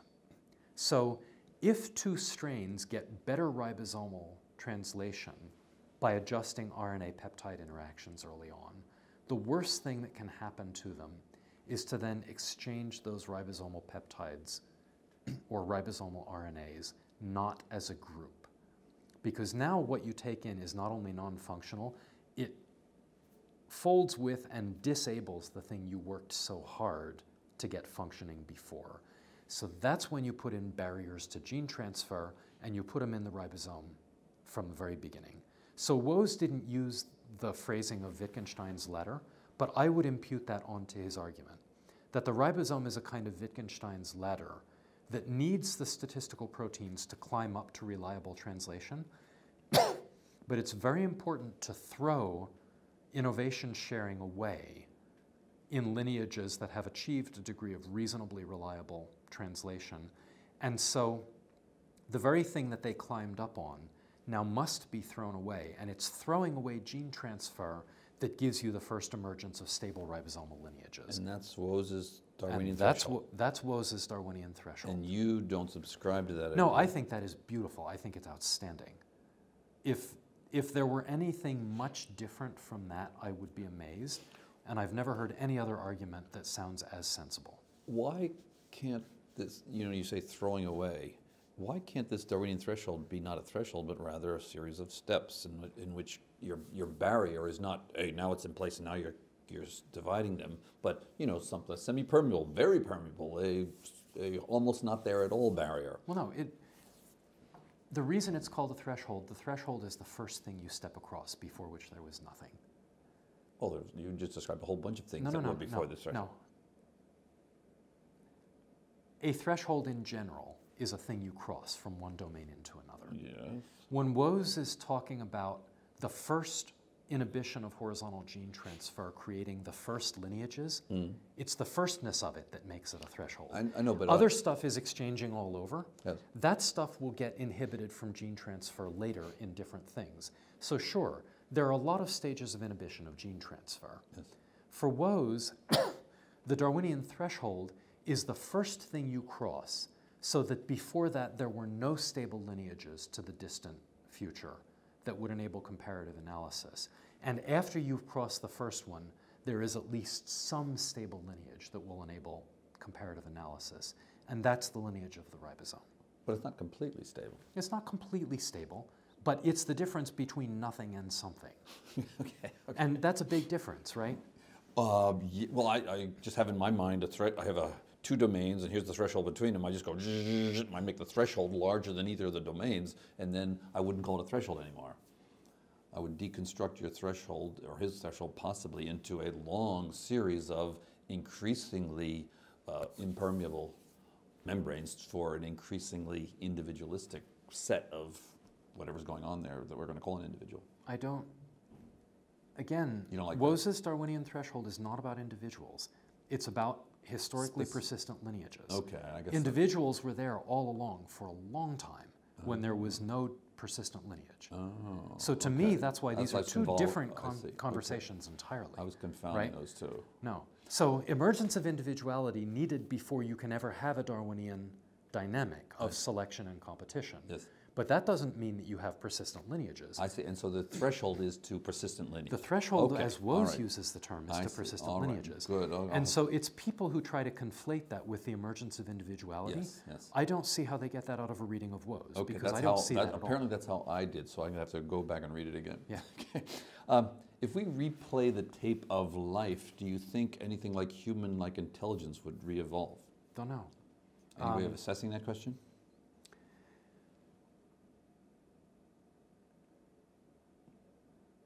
If we replay the tape of life and vinegar is not in it, I will be amazed. Because acetic acid is the most central molecule in the biosphere. Really? I didn't Yes. know. Oh. By so much more in so many different ways that nothing compares to it. What's the chemical formula for acetic acid? CH3COOH. Okay.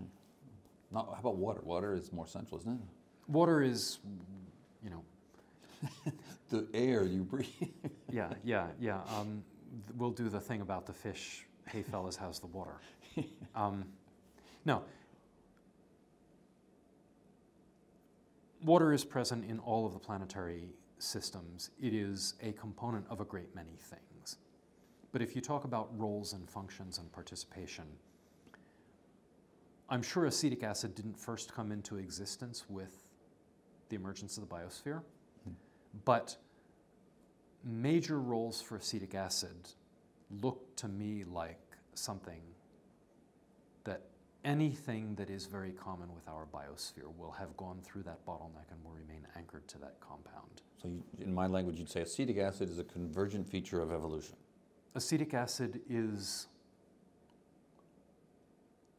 no, not a convergent feature of evolution. This is pre-evolution. Acetic acid is part of the organized geochemistry before you ever get any kind of evolution. Okay. My 50-cent bet would be that the special role of the citric acid cycle compounds is not as assured as acetic acid, but anything that looks like our biosphere, I'd be amazed if it didn't go through that gateway too. Mm-hmm. I would bet that the small amino acids, if you have citric acid cycle, I don't see how you would not have the small amino acids, and if you did have them, I don't know how you wouldn't use them. Now, I just asked you a question about intelligence, and you're talking about acetic acid. Yeah, we're getting there. A lot happened. A lot happened, Okay. right? If you go to the complex amino acids, tryptophan, histidine, phenylalanine, would they be the same? Not sure. If you go to the Cambrian radiation and the way gene regulatory networks ramify, now an awful lot is deeply historically contingent. Presumably some form of modeling of the world, which is in its character essentially cognitive, is essential to organization into organisms ever. It gets pretty primitive. I wouldn't call much of that intelligence. Well, let's wipe out all the animals on Earth, and let's say we have fungi and plants. Do you think there would develop some central nervous system that we would then call cognitive, what you just said? I would say they're already cognitive. I would say that all that is deeply cognitive. Plants, fungi, Yeah. any multicellular thing. A lot of the essence of cognition, which has to do with making models of the world and then using them as the source of your strategies for going through the world. All that seems to be essential to the kind of autonomy, the quasi-autonomy that life has. Otherwise, it never disconnects from the planetary substrate. Okay, so autonomy then becomes for a kind of form of intelligence then? No, No? I think cognition is a collection of mechanisms without which that kind of autonomy is never available to you. Okay. So autonomy is a property realized in a system. Cognition is like a toolbox of mechanisms. And intelligence, does that mean anything? That becomes an interesting question where we want to draw the boundary. You think there's a one-dimensional parameterization between intelligence and cognition and anything No, else? I think it's a vast swamp. A swamp. I think Everything's a swamp for you, Eric. Life is a swamp. I believe. Cascading swamp. So you know the Taoist painting of the vinegar tasters? No. So there's a Confucianist, there's a Buddhist, and there's a Taoist. But you don't know that. What you see is three men with a finger in the vat of vinegar. Oh. So one sees it as sour, one sees it as bitter, and one sees it as sweet. Oh. So for the Confucianist, it's sour. And the goal of rules is, I'm sure I'm going to get the fine structure of all of this philosophy wrong, but we're in the ballpark.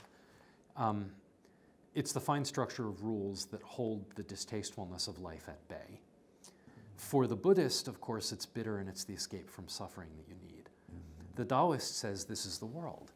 How could I not like it? So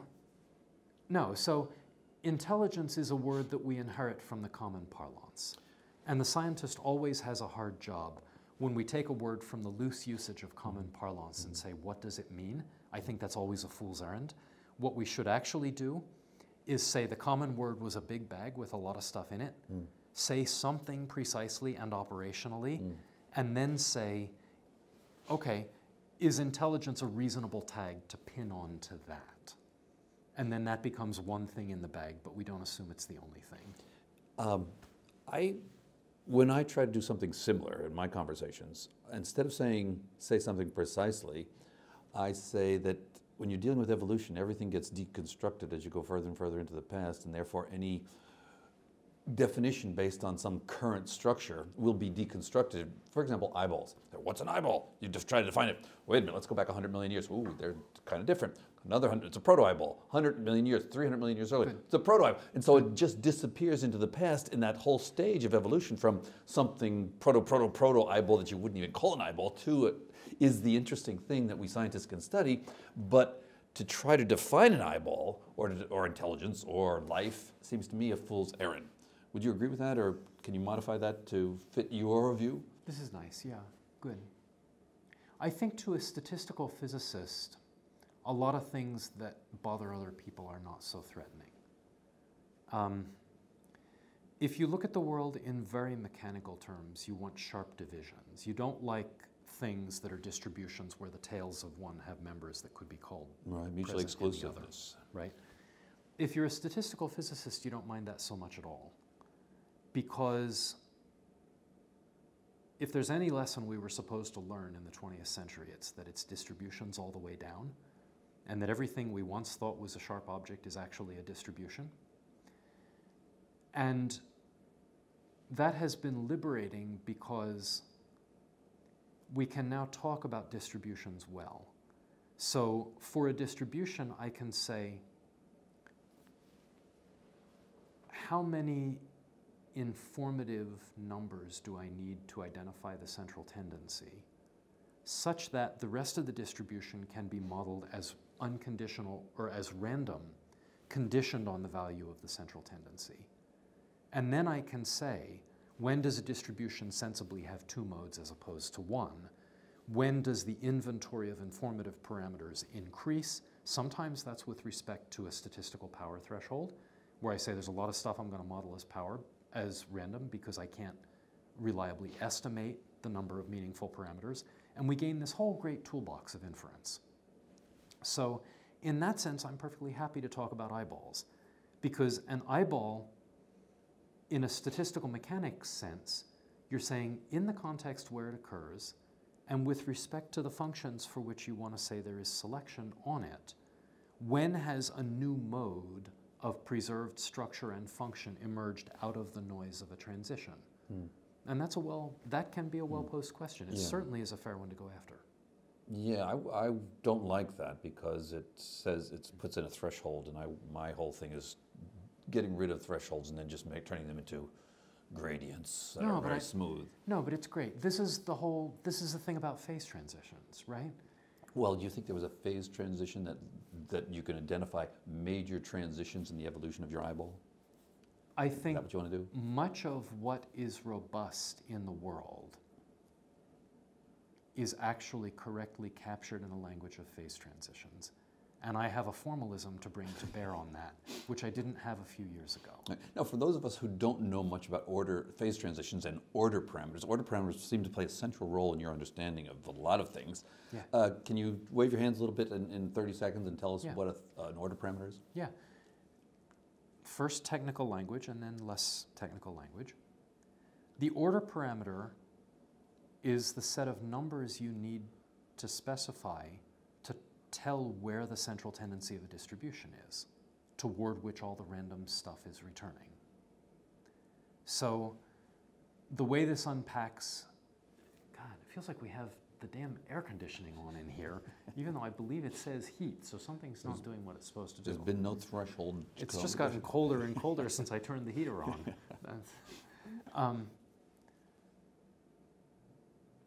In a system that is disordered with respect to some order-disorder transition. Can you give an example? Yeah, water and ice. Okay. Gas and solid. So when water freezes into ice, we have a transition, a phase transition. What's the order parameter there? Let me finish the sentence before. Okay. In a system that is disordered in its disordered phase with respect to an order-disorder transition, if I want to know something about a microscopic question in the future, I have to do, and my data is in the present, I have to do a hard, detailed calculation to get from the present to the future. Because there's no small set of numbers that's going to give me a good starting estimator of what the future will look like. If there is a phase transition and it goes into its ordered phase, then it may take me some time to estimate, but there is a small set of numbers that characterize what makes that ordered phase different from some other possible ordered phase or from no order. And that gives me a good starting estimate for a whole infinity of microscopic questions for which I don't have to do a complicated calculation to get that approximation. So, when water is in the liquid, if I want to know the direction of a water molecule, I have to do a detailed molecular dynamic calculation because there's nothing else to know. And that calculation gets harder and less informative as I go further into the future. The direction, you mean whether it's like this or this or this? Okay. How the thing is pointed. Okay. If it's frozen into ice, I have to understand what direction the ice crystal axis is oriented. But then once I've gotten a sample estimator from that, I know about the orientation of an infinite collection of water molecules, as long as they're still entrained. Yeah, so don't we have some regions where it's kind of like those regions when you freeze iron or something, you have magnetic field strength? If you have grain boundaries, then you have to deal with that too, right? Do you have grain boundaries in normal, like ice cubes in your refrigerator? Yeah, probably. Okay. It probably has a quench to it. Okay. So, yeah. So the whole point of a phase transition is that empirically in the world we live in, there are lots of sharp departures where on one side of the departure, there's a certain set of informative parameters that you can know and that give you useful, good, quick approximations to microstates. And then on the other side, the collection of informative parameters is different. It's more or it's less, and it completely changes what you can know. Now, you could say, oh, that's just an ad hoc generalization from a few things in old physics. Why should we expect any of that holds in the future? Right. But the great thing is that in the world today we can do math. And things that we used to think were just about physics, we realize actually are about the combinatorics and the behavior of large numbers.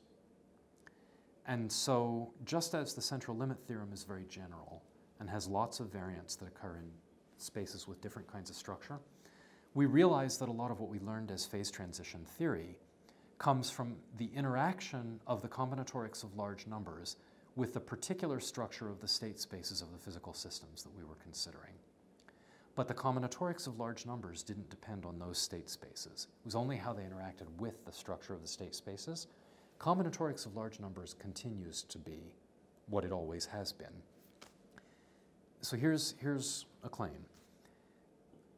Microscopic states are particular because they have particular sizes. If I want to know about an atom or two or three atoms, I have to tell you how many atoms we're talking about.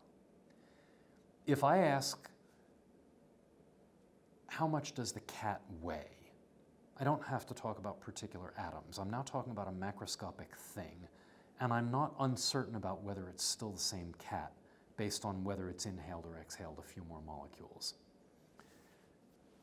It's very surprising that macroscopic worlds with stable structure emerge in which we don't have to know the exact size to know what the stable structure is. But the process by which macro worlds of indefinite size but definite structure emerge out of micro worlds where the definiteness of the size is very important to the particular structure. That process of emergence is also the process that makes phase transitions important. Because a phase transition occurs in the macro world where we have things of indefinite size but definite structure, and the characterization of that structure undergoes a rearrangement, a kind of avalanche. And so the same thing that makes the structure definite makes the rearrangements of the structure comparatively rare and makes the domains of structure sensibly different. So that's why I'm optimistic that a language of phase transitions with different major modes is going to continue to be a good language to describe the classes of things in the biosphere. Can you map your language of phase transitions onto the language of punctuated equilibrium of Golden and Eldridge? Probably, yes. That's a great question and an insightful question. I think, good.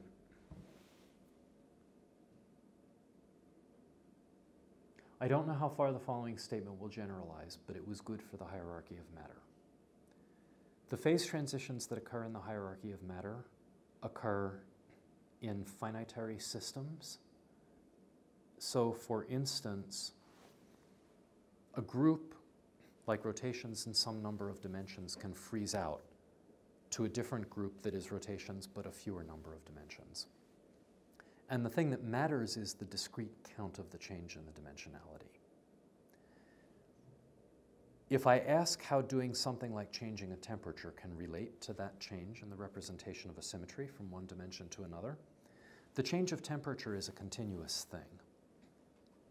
The change in a discrete quantity between 3 and 2, or between 8 and 5 or something like that, has measure 0 in any continuum.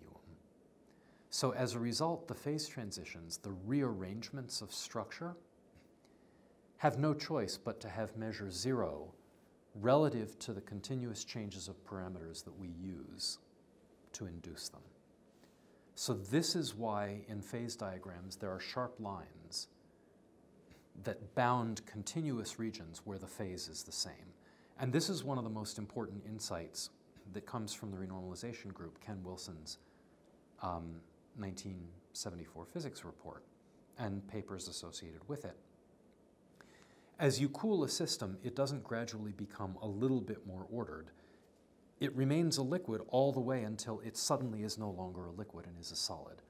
And that discontinuity, mathematically, it's a non-analytic dependence of the order parameter on the tuning parameter. That non-analyticity in large systems is the distinguishing characteristic of phase transitions, as Wilson would put it.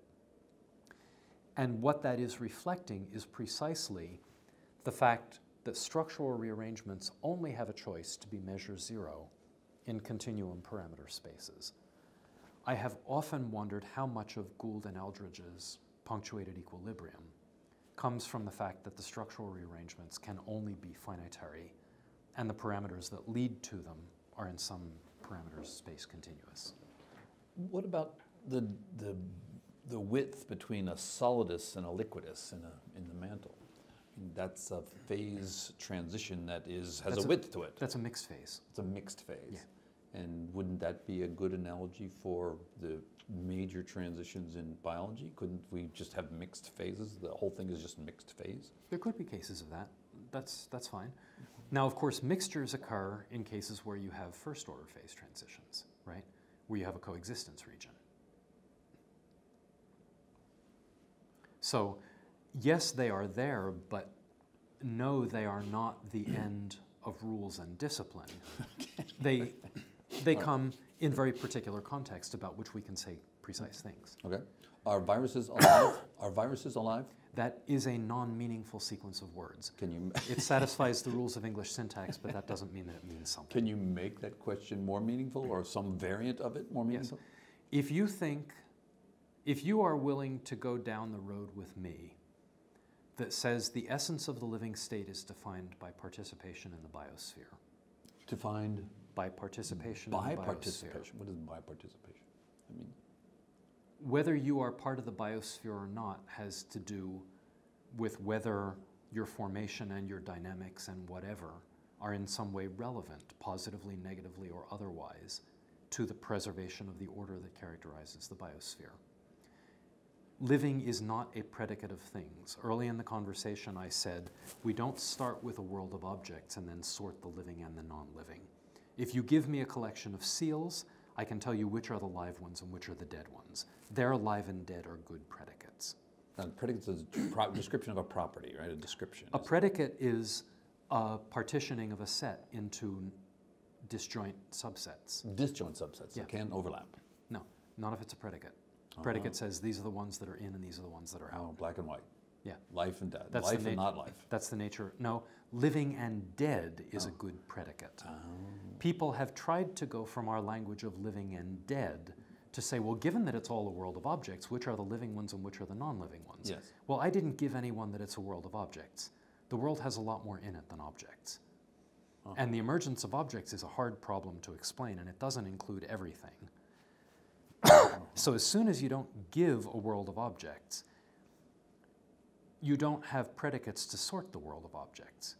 If instead you say, The biosphere becomes a sensibly different planetary subsystem when it has an order parameter that's a structural rearrangement of the planet's chemistry. And the essence of the living state is found at the scale of the biosphere, and participation in the biosphere is the relevant measure of your contribution to life. Now, I haven't said anything about objects in that role. Now, in a separate thread of the conversation, we have said the emergence of individuality as an organizational architecture is hugely important to lots of living functions. Bioenergetics, homeostasis, heredity, the Darwinian dynamic. Individuality is everywhere and it really matters. Now we can say, are virions or are viral life cycles one of the modes of individuality in our biosphere? Well, yes. Who would not readily accept that? Now, since there was no predicate, life is not a predicate, it was never a meaningful concatenation of words to say, is that virion alive? Or is that viral genomic life cycle alive? They participate in the biosphere. So it's not legitimate to say, are you alive? If you want to ask, am I alive or dead? That's a predicate. Okay, are viruses alive or dead? I don't know that that partition works for them. It works for you and me and But vegetables. that's because I'm a multicellular thing that dies. Okay, we've got a unicellular thing here. And it divides and divides and divides. We've got a bacteria here. Well, are they alive? if bacteria... Is that E. coli alive right there? Well, did you mean alive or dead? Well, okay. Did I mean alive or dead? Yes, I did. Okay. Then In that case, we don't yet have a question. Because if I have an E. coli that divides and gives two daughter offspring, then the mother was alive, the daughters, and not dead. The daughters are alive and not dead. Right, but I could take the daughter and smash it, and then the other one would still be alive. In any sense that I want to apply to E. coli. If I take one of the daughters and lyse it, or if it's accumulating damaged materials and it eventually self-lyses or disintegrates, then I just made a good operational sentence that's concrete. Dead is an informal language from the human world. I'm willing to say, yes, that operational thing I will use the tag dead for. So that's a dead E. coli. This is a living E. coli. Yes. Okay, that's alive or dead in the informal parlance. That has nothing to do with biotic-abiotic, right?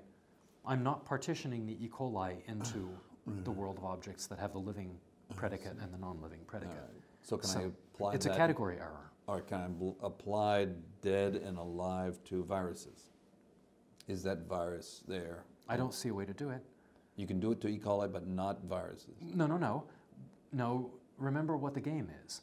The game is not to start with the loose language of everyday life and then ask a philosopher, what do the words really mean? Is that right? The game that I'm willing to play is to work hard to say something operational carefully, and then when we're in a hurry, we can draw a word from the informal world and use it as a tag. But in the end, we have to have actually been saying something precise to begin with. Okay. So for viruses, Patrick Forterre says, don't ask questions about the virion and forget that that there's a whole genomic life cycle. So Forterre doesn't like to use the word virus to refer to the virion. He likes to use the word virus to refer to the genomic life cycle of that genome, and then to use the word virion to refer to the packaged particle. Yes. Because we have both words, why not use them to speak more precisely? Okay. But Forterre then wants to assign, he still makes a choice that I think is logically a category error, because he wants to say, you wouldn't call the virion alive or dead because there's no sensible way of using the term, but that's just a package. But when we talk about the viral genomic life cycle, I am willing to say it is alive and not dead. I think he gets closer to avoiding the category error, but he could just go one step further and avoid it altogether. I think that the viral genomic life cycle is exactly that. It is a form of individuality that is genomic in character and is not tied throughout the whole life cycle to a metabolizing cell. Some of the time it's packaged in a virion, some of the time it's active in a cell. We've now said a completely well-defined thing about the viral genomic life cycle. It doesn't matter how we put a tag on it afterward. Are viral genomic life cycles inherent to the persistence of the biosphere's patterns? Apparently, yes. Have they been inherent for a very long time? Probably. Were they responsible for essential transitions like the invention of DNA, as David Prangishvili would hypothesize? Maybe.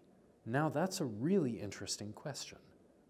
Who wants to get hung up on trying to pin the word alive and dead on a virion when you could ask an interesting question about the role of viral genomic lineages partially free from metabolizing cells as a unique place where DNA might have been innovated and as participants in the biosphere all along? Now we have a completely functioning language and no confusion. How about the confusion between an RNA world and a viral world? What's the difference there? Is there any useful distinction to be made there? Okay, what the RNA world is a handle to refer to depends on who you ask. There is conservative RNA world. If we had known more about RNA early on, that term would already have been taken because we still live in an RNA world. Yes. You made that point in your book, I thought, well. But does that answer my question? My question was, I've heard people describe an RNA world and it says, that sounds like a viral world to me. And what's right and wrong about that observation? Good. I think Eugene Koonin, who knows a lot about viruses, would like to say that there are things about viral functions and life cycles that should inform us about various stages that people refer to as RNA world in the conventional sense.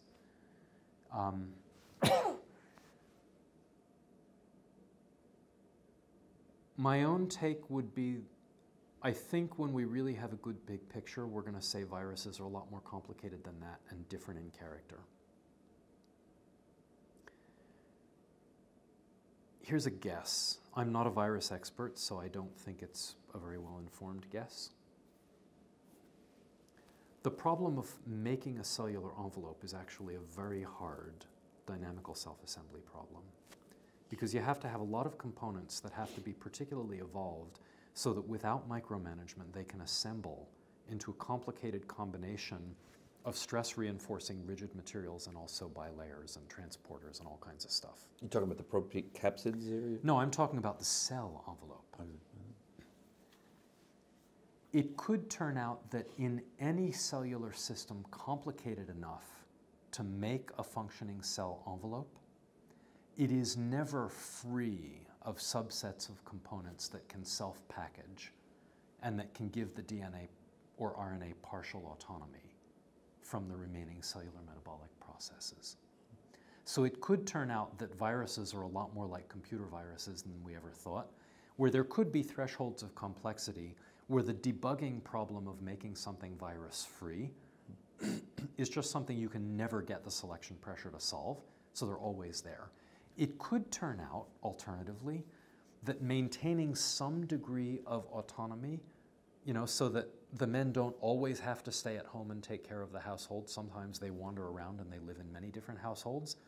It could turn out that there are evolutionary problems that are positively selected for keeping the genome partly autonomous, and that the selection on the cell envelope was actively encouraged to maintain these budding forms where the genome can be partly independent. Mm-hmm.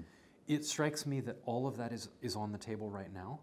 So to understand, I think when we understand viral life cycles and viral packaging, we will understand them in the bigger context of the whole problem of making the very complicated cellular envelope, at first of bacteria, principally of bacteria. I don't know how much viral envelopes took on genuinely new concepts in the eukaryotic world. Why would that be specific to the envelope rather than ribosomes and nuclear membranes and just DNAs and chromosomes and dividing up the DNA? Because the ribosomal envelope has to do with crystalline packing of proteins of a form that I suspect is more closely associated with what can and can't take part in the cellular envelope assembly problem. Another question. What is your favorite solution to Fermi's paradox? saying that most of the terms in it are not nailed down enough to know what they should mean. But don't you have to say they're low? They have to be low in order to resolve this paradox, right? There's lots of stars everywhere, and we can almost travel 1/10 the speed of light, and it would take us 1,000,000 years to colonize the galaxy, and yet we don't see the galaxy as being colonized, and therefore, where are they? This is Fermi's paradox. So where are they? And I guess the assumption is that life elsewhere would evolve, it would become intelligent, it would then develop rocket ships and then colonize the galaxy. So is there any particular aspect of that train of logic where you think that's crazy? That feels naive. That feels naive. So which is the most naive part of it? That sound. I have so many bad habits of insulting people. It's going to be really important. I do too, but I No, but it's going to be really important that you are generous and protective of me when you edit this. Because I almost said that's the engineer's eye view. That's all right. You can insult engineers. There are enough of them to defend themselves. I really don't. I don't. All right, so the engineers are... No.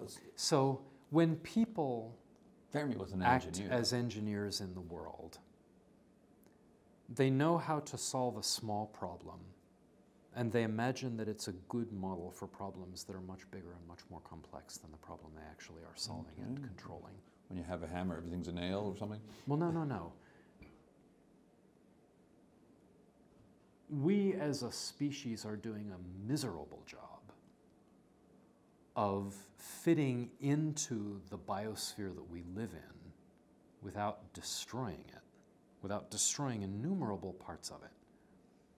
Because we take big actions as engineers with low-dimensional solutions, and then we create big perturbations in a system where we don't begin to understand the complexity that is responsible for its existing stasis. And then we imagine that little engineering things that work fine on small scale are going to work on the scale of maintaining a planet long enough to go a long way around in the stellar system? I understand what you just said, but I don't see how it connects to answering the Fermi's problem. People, early hominids, as minimally different from the great apes, seem to be relatively non-destructive in the biosphere. I can see them on the planet for a long time. Low numbers. Low numbers and limited capabilities. Technological people, not clear how long they can survive on the planet as it is. Vonnegut's Galapagos might be a better model in the sense that the technological disruption that we do is so large. A model of people consuming and managing the kinds of energy scales that would involve significant sampling of significant places, even on a galaxy scale, much less the cluster or anything like that. All right, let me interrupt you for a second there, because I don't think the engineering obviously scales to that level. What you just said reminds me of two things. Arthur C. Clarke said, any sufficiently advanced technologies would be indistinguishable from magic. But then there's a German guy, Karl Schroeder, who said, no, Arthur, you're wrong. Any sufficiently advanced technology will be indistinguishable from nature. Good. And so I guess the idea is if you have an advanced technology that's indistinguishable from nature, it's very hard to detect. I think I want to say something that agrees with the second, but is a little bit different from it. They're both wonderful quotes, and I like the rejoinder. I like the correction of Clarke and the way it's done. The mistake in the engineering view of the world is to say, okay, here's a rocket, here's a man, here's some fuel. And so, all right, let's imagine a man on a rocket with some fuel going a long way. The thing that lacks is a system view. What I would replace it with is, here's a big parameter space, a galaxy, which is really complicated and mostly empty space. It's hard to see and it's really hard to go anywhere. So for a man in a rocket and some fuel to do anything, that only actually exists if it exists as part of a robust system. So it's a man in a rocket in a society in an economy. Now, it's not a man in a rocket, it's a bunch of people in a lot of rockets with a lot of fuel and a sampling protocol. in a society and an economy and a biosphere capable of supporting all that, and it's robust for the kinds of timescales relevant to going anywhere. After all, 30,000 years back and forth to the center of the galaxy at acceleration g changes a lot by the time you get back compared to anything we've ever done. We don't have sustainable feeding and violence management in the populations on Earth where everything was provided to our hominid ancestors.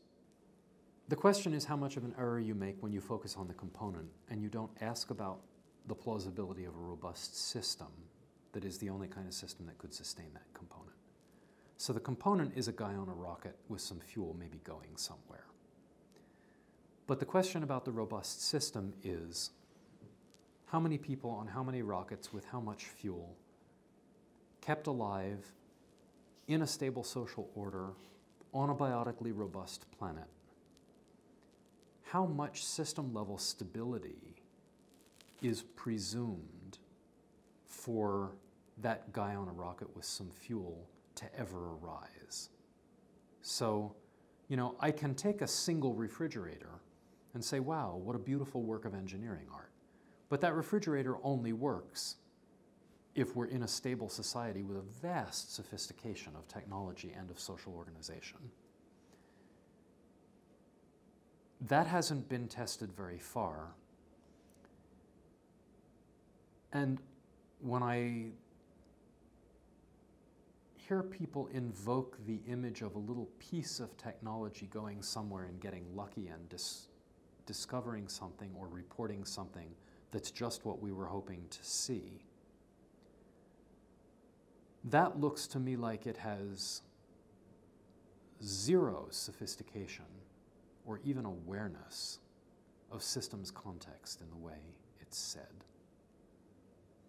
And system stability looks like a thing that's a real problem for us right now.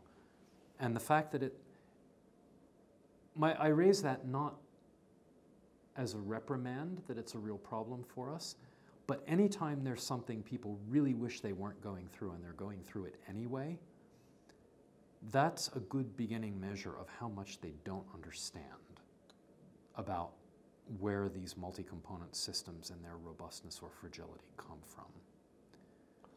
Are you saying, for example, that self-destruction might be your favorite solution?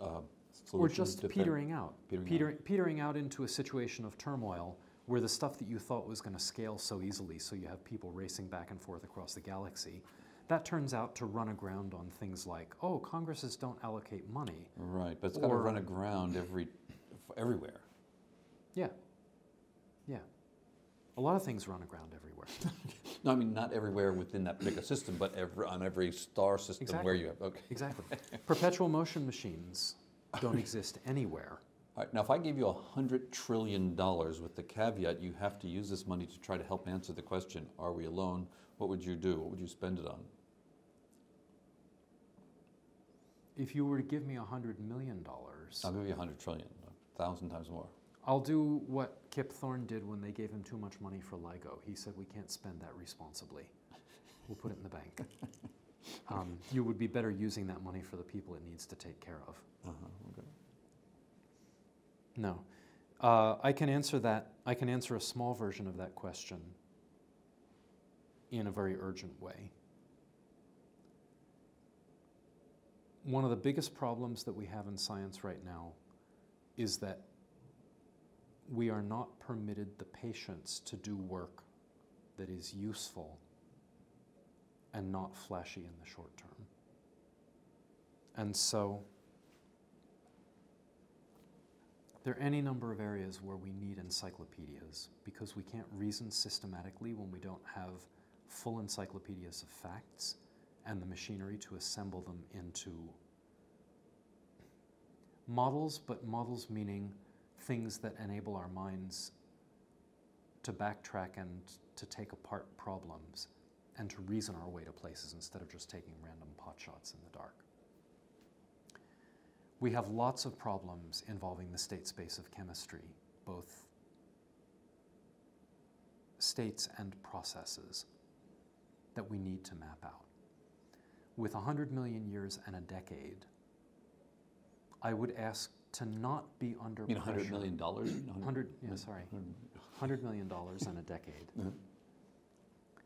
I would ask the people who gave that not to ask for publications starting the first year in the glossy magazines, because the only way they're going to get those kind of publications is for people to do exactly whatever they were doing before, and to not have the freedom to say there's some stuff that just has a long term and we have to be systematic.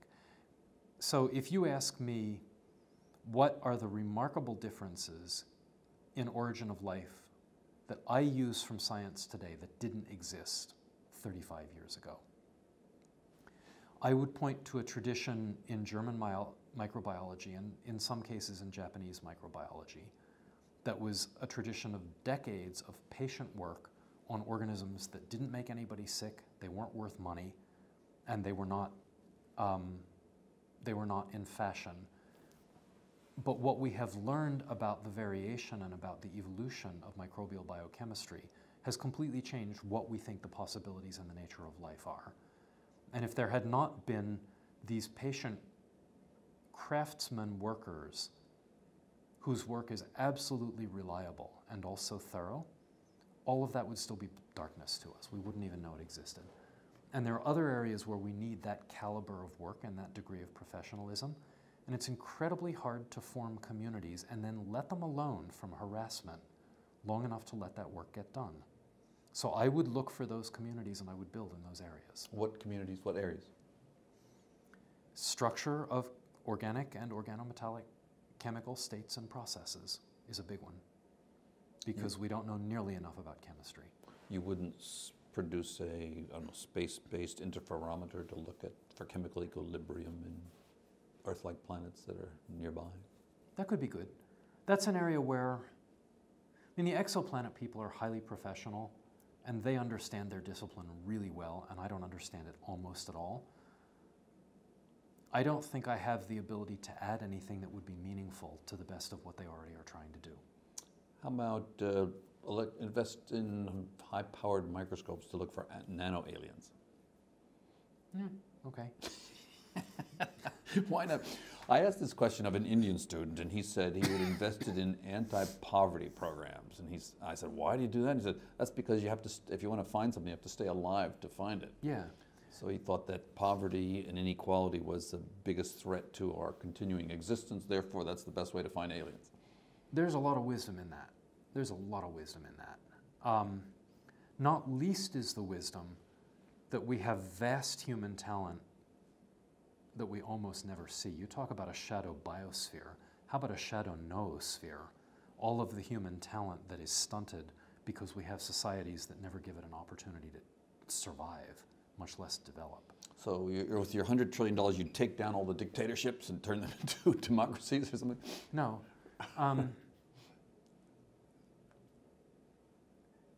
No, I think the reason the world is a mess is not because most people want it to be a mess. I think the reason it's a mess is that a lot of hard stuff goes on, and the people who don't want it to be that way don't know what to do about it. So there's genuinely hard science to be done there. And I don't think that's easy, and I don't think it's short. For little tiny problems, just like when you ask about origin of life, and you give me a big question, I try to turn it into a little question. Mm-hmm. For the messes that the world is in any area where I know a little bit about the problem, if you ask me a big question, I'm going to tend to turn it into a little question. I do the opposite. I turn it into bigger questions if I can think of one. You know, this MOOC that I'm putting together is called Are We Alone? Well, Yes. How did we get here? Is this an important question? Yeah, good question. Why is it relevant? Some people care about it enormously, and other people say, get the hell out of here. I think this is very tricky. There's a poem, and I forget who the author's name is, but it's called Whitey on the Moon. Waiting? Whitey on the Moon. Whitey on the moon. Yeah, and it was written in the 1960s. It's not Whitey Ford or something. No, it's about money going in to satisfy idle curiosities when people are in desperate straits.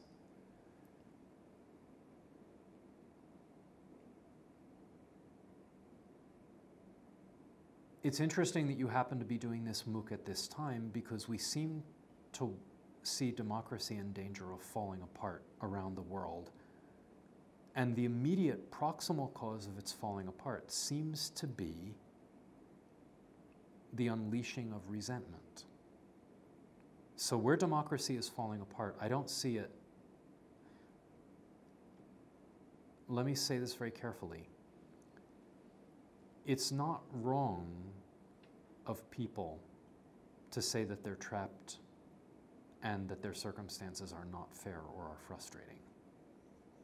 And to blame people whose circumstances are hard on them is not only not productive, it's not morally good. But at the same time, when people's actions don't build, when the actions are essentially just exercising resentment, you can't give them credit for that, because that's not trying to fix something. We live in a world where that is starting to have legs, and it could be really dangerous to a lot of us. And so in asking which scientific questions are urgent, we absolutely have to come to grips with the history of increasing frustration, hardship, and maybe lack of alternatives that seem to have unleashed this kind of tidal wave of resentment that we're starting to see washing around the world. So, and we may be in tougher times than that, because the world is finite and human appetites are not currently accepting that finiteness.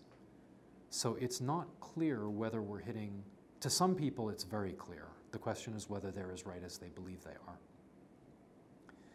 One of the open questions, whose answer is important and maybe not settled, is whether we are hitting the resource constraints of the planet in such a way that the things we have become accustomed to doing cannot be done in the pattern that we've had in the past. Now, if that's the case, then the whole question of what's scientifically eligible in the future becomes very fraught.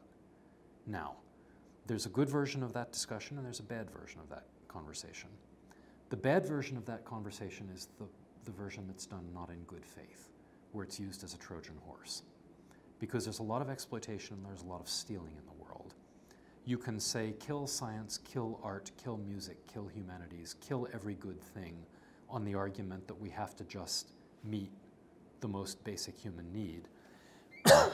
And you can say that in a world where stealing and exploitation still continue to go on rampantly.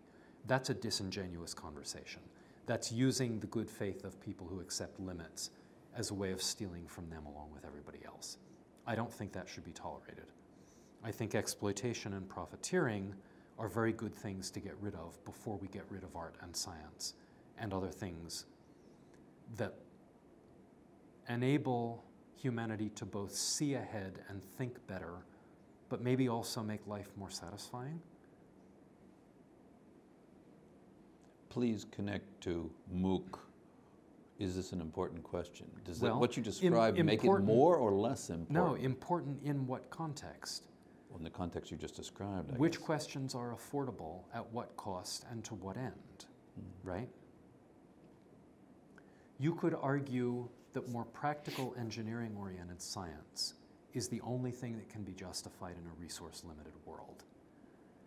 Most small countries that try to maintain scientific enterprises have already made that choice. And that's why the only science that they support to a significant degree is applied science. It's a little bit further in the tail of the rare event distribution that bigger countries can allow the luxury of somewhat more not immediately applied science. But then there's the question, what's the relation between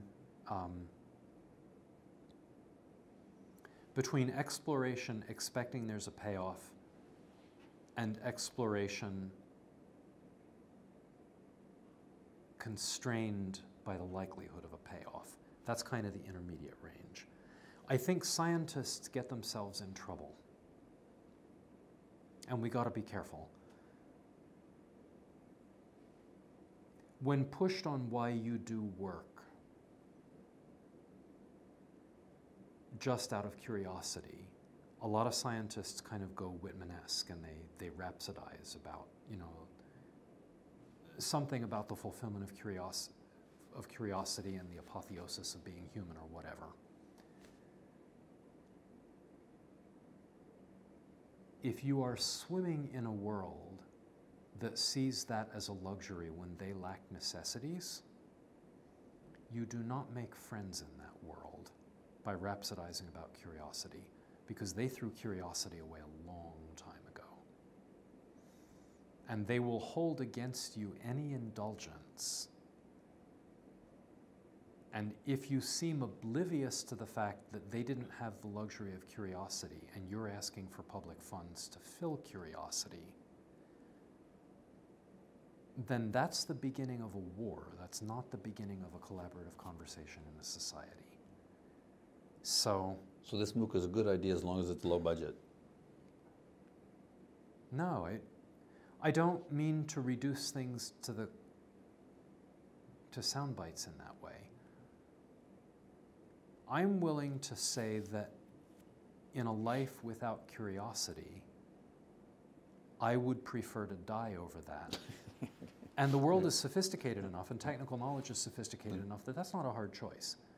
And so for me to make the choice that if I can be permitted some amount of curiosity, that's justification for remaining alive. And if I'm incapable of fulfilling it or not allowed anymore, I'm as happy to get off. Okay, that's all right for my choice as long as I don't owe too much to somebody else. But as a society, it's not just your choice and your fulfillment. As a society, we have to say who is served by each action.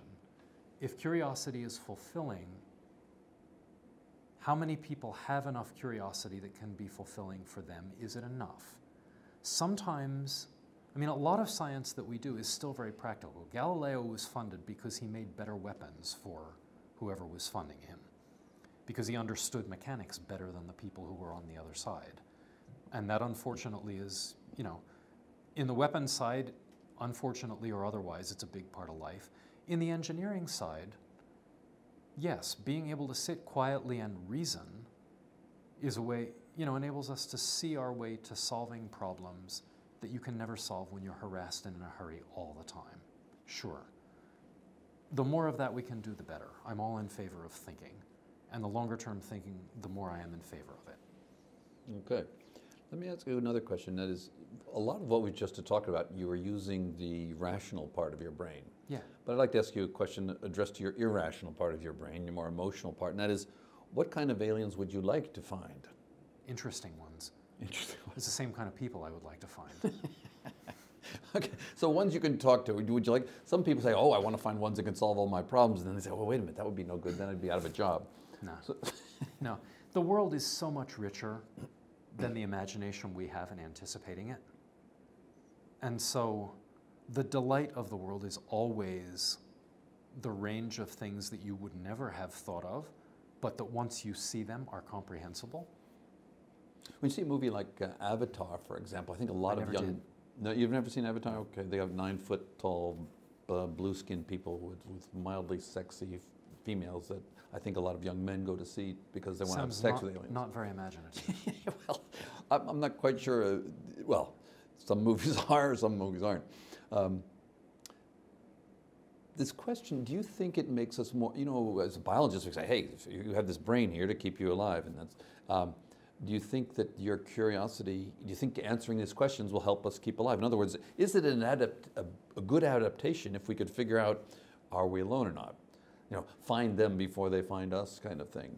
It's better to discover aliens than to be discovered by aliens. Good. Stephen Hawking says, hey, we should keep our head down because, well, maybe because the age distribution of terrestrial planets is, the average is 2 billion years older than our Earth. And so you put it on a linear scale of technology and then say, oh, they're going to be so much advanced, they're just going to kill us or something. Or anyway, these are some issues that sounds like a crass framing to me. Yes. But compared to the following thing, you could say, what is a practical virtue of studying the origin of life? I would argue, especially when you do it in context of all the rest of the sciences, that the origin of life forces you to ask questions about biology and to use the science of biology in ways that we never did in all the questions that we were asking before. And so there were a lot of these false dichotomies, separations of the living world from its planetary context, that we've carted along from antiquity into modern biology. And I think the origin of life, the geochemical anchoring of biochemistry, the planetary role of the biosphere as a planetary subsystem, all of these things, I think, lead to a revision of what we think the living state is in richer and scientifically more valid terms. And we will do better biology as a result. I think in raising our level of systems awareness, if we can learn anything from our pure science to guide our engineering, we should make fewer of the same kind of engineering mistakes because we should be more system aware at all turns. And so, yes, there ought to be things that come out of asking about the origin of life that just because they change our habits, it makes science less of a handmaiden to the industrial mentality that moves but doesn't think. So this is interesting, right?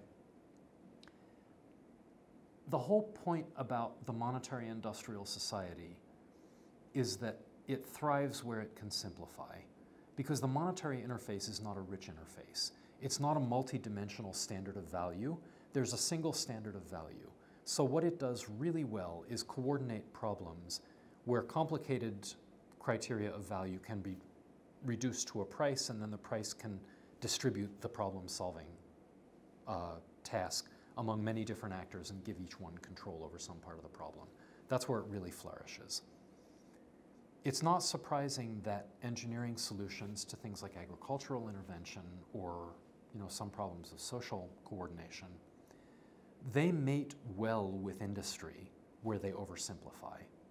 But if sustainable participation in the planet can't be done by oversimplifying, then you actually need limitations. You need places where the reduction in the degrees of freedom are inhibited, because you say we need a multidimensional standard of value that cannot be captured in a price, and the part that can be captured in a price is going to oversimplify and is going to lead to big motions on scales that the control system does not recommend. As scientists, when we're too optimistic that a little bit of understanding is going to have big solutions, we aid and abet that industrial mentality. If as scientists we can become more careful and more system aware in our thinking, maybe our habits, instead of aiding and abetting the damaging part of the industrial mentality, will instead be to put in a more evolutionary thought toward design, more precautionary principles in the way we do things. So maybe the ways in which we participate with paradigms that influence bigger social movements can come out of a better form of science and not be so drawn from the oversimplifying parts of science. And I think in the post-World War II modern era, science has had a lot of good richness and a lot of good complexity in it throughout that time. But I'm not sure the parts of the scientific paradigm that went out into engineering and economy and society were the richest parts of science. I think they were often among the more oversimplified parts of science. Let me try to oversimplify this question then. The question was, do you think this search for our origins and life elsewhere in the universe is something that, I don't know, in the context that you just described of people resenting, I guess, elites or something, is this something that students should be more interested in than they are now? Or are you becoming more and more interested in it as you study it? I guess everybody becomes more interested in anything when they study it more and more. Yeah. But Yeah. I guess is it an important question? I guess that's the question. Is it an important issue to look into, as opposed to, I don't know, healing cancer, curing, making a better chair?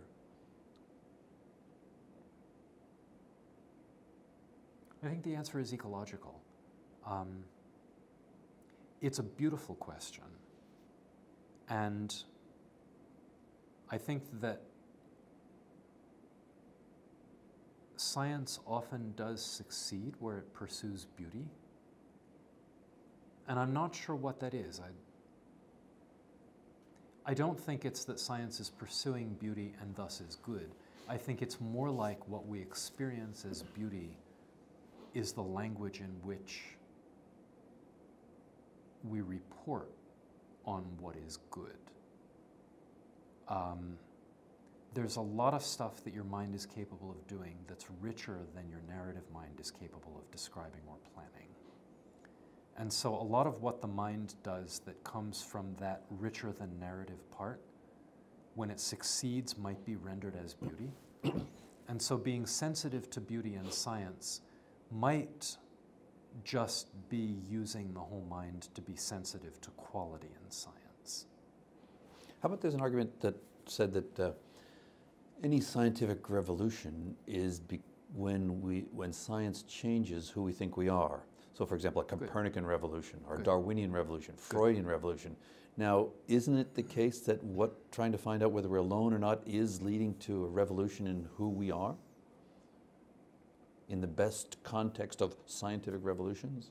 In the best outcome, yes. Okay. And even if you don't center it so much on alone, if you center it on, can we get a better understanding of the nature of what life is, what the context for life is, and then how we should learn to see ourselves in the context where we most importantly are. So the biosphere as a planetary subsystem. That's less evocative perhaps than Are We Alone? But I think learning to see the biosphere as a planetary subsystem and the emergence of a biosphere as a stage in planetary maturation is a pretty big restructuring of a worldview. Where biology has been separated from other things before, I think this recognizes an inherent unification that's going to change the character of the sciences and what they can do. You know, when I wake up in the morning, I often forget my dreams. I think our brains are programmed to forget our dreams. And the reason I'm talking about that is because one can ask the question, is this useful knowledge? Some knowledge is harmful.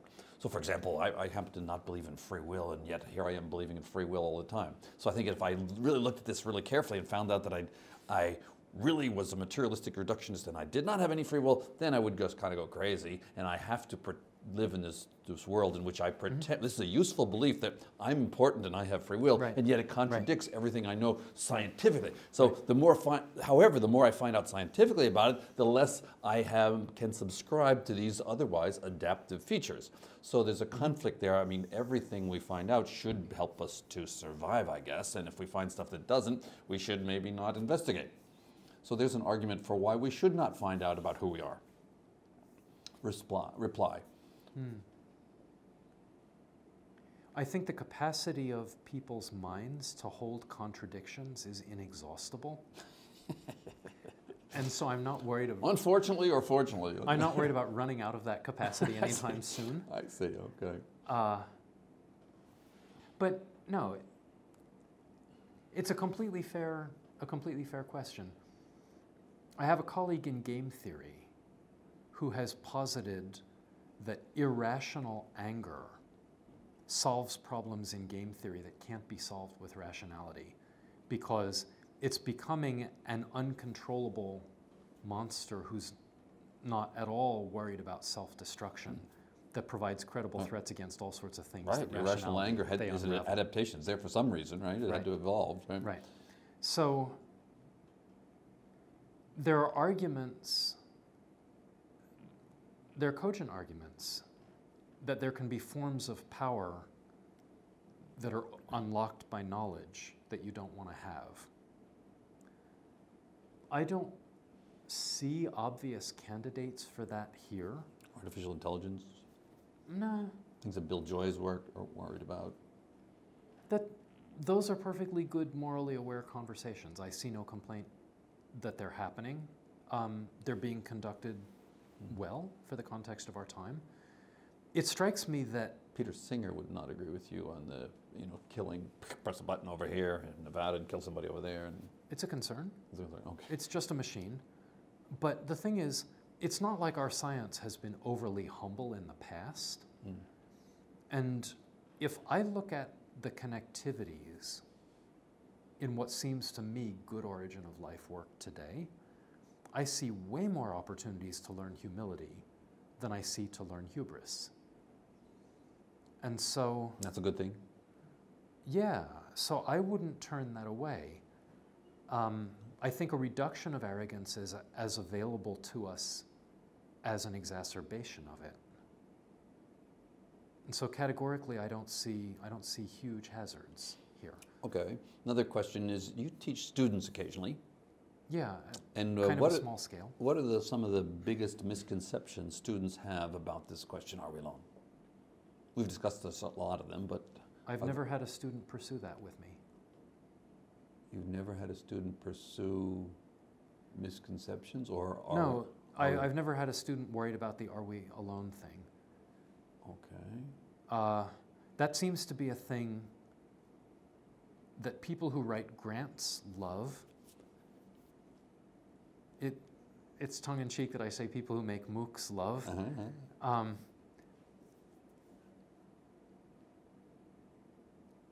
And for television shows and all that stuff, people seem to love to bring this out. The scientists that I have worked with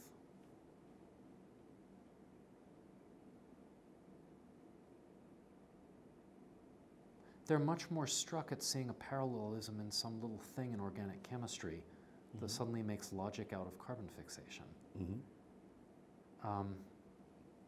But if they could ask the question, is that carbon fixation something that I should expect on other planets, that's the kind of thing that is more relevant to answering the question, are we alone? Yeah, but it's not clear. That's a perfectly precise question, I think. Yeah, no. What I was going to say is, the "are we alone" thing doesn't get any emotional traction with me. It strikes me as a completely neutral thing. Where what question gives you the most, what has the most emotional traction with you? Well, as opposed to looking for something on some other planet, that is very motivating. So SETI searches, you've talked to Seth Shostak, for example. Not directly, but I'm aware of these things from the culture. How to say? It's experiencing the beauty of reality and realizing that there's a component of it that can fit in your mind and that you can turn over and see. That motivation for me is incredibly compelling. The "are we alone" leaves me completely indifferent. Really? So you read the movie, seen the movie Contact? Yeah. And that would left you indifferent, contacting these alien civilizations. It's a flick. I can see. Carl Sagan was very much involved in this. No, you can see Carl Sagan's wish to be a storyteller with a certain message in that. Unfortunately, you see all the device of writers writing, which is not, you can't fall into a story when you can see all the devices. That's just a consequence of getting old, right? There are very few things that are still new when so many things are recycled. So you don't tell young people about that, and you hope that they just don't notice it, so that they can enjoy Not them. until they get old and jaded. They can enjoy them for the first 15 times before they realize that the 16th time is a repetition. Okay. No, but how to say? One of the most A thing that I can go back to for more times than I can explain was the observation of black hole coalescences. It's not like we didn't know it was going to come. It's not like the general relativity models were not all there available before. But when somebody observes a black hole coalescence and you can listen to a little whoop on the internet, you know, it's like homeopathic science, right? It just comes in over the internet and yet somehow it's moving. And then you can play through the whole history of finding out that space-time is the space-time of general relativity. And you can work through the black hole model and you can watch the fabric dynamics. And then you can know that that is the universe that we live in. That to me is, it's gripping in a way that's all-consuming. In a way that general relativity wasn't when it made the predictions of the gravitational waves? There's something different about having it locked in and saying there was one, and it happened to get here just while I was there standing in the way. So you're emotionally gripped by observations more than theory? No, I am gripped by the whole big edifice of theory that fits the universe into a mind, and then the observation that delivers it to immediate experience. Even though there are all these tools that stand in the way of experience, that's okay. Looking through a telescope, you're still seeing, and looking through all of the math, you're still seeing. The aloneness or not aloneness, it's like the good science fiction is first good fiction and good science, and something that's just science packaged but junk fiction is not good science fiction. Sure, okay. So stay away from junk versions of Are We Alone, I'm sure, which are much more prevalent than the one that we're doing here, which is much more science. But I mean, this question, Are We Alone, seems like a minefield of philosophical misconceptions that appeals to me because of that. Wait a minute, you think that? Why do you think that? Well, you have no reason to think that. And so it's filled with lots of misconceptions, some of which we've talked about in this conversation. So that's why I'm attracted to doing it, and I'm also attracted to it because it has the potential to change who, you know, I think I am or we think we are, and that seems to me something very important role that science can play and has played. Intellectually, I absolutely agree with that, yes. It would be the next Copernican revolution to embed life across the biosphere and have the life on Earth merely an instantiation of it, and merely acts as if it's a reduction. I don't think being an instantiation of a more general pattern is a reduction at all. I think it's wonderful. I'll just say it without the merely and you'd be okay. Well, yeah, except that it's the restructuring of thought. It's for all the people who thought that it was a reification for which it would become merely an instantiation. So it depends on which end of the telescope you look through. If you thought that the thing was bigger than the paradigm, and therefore the thing was the reification of the paradigm, then only one thing in a wider paradigm diminishes the thing, so it becomes a merely. On the other hand, if you have more than one instances of something, then the other way to see it is that it suddenly raises the paradigm to a richness that the paradigm never had when all you had of it was one thing. So for instance, any language is great to have, but to have a world full of 6,000 human languages suddenly makes human language interesting in a way that we would never have been capable of making it interesting from only one language. So multiple instantiations of the phenomenon of life make the phenomenon of life rich in a way that we were not capable of making it with one biosphere. So in that sense, yes. Okay. And are we alone? I don't know. Okay. I don't even know what the question means. What in the hell are you talking about? Exactly. No, this is okay. the Clint Eastwood, man's got to know his limitations. Okay.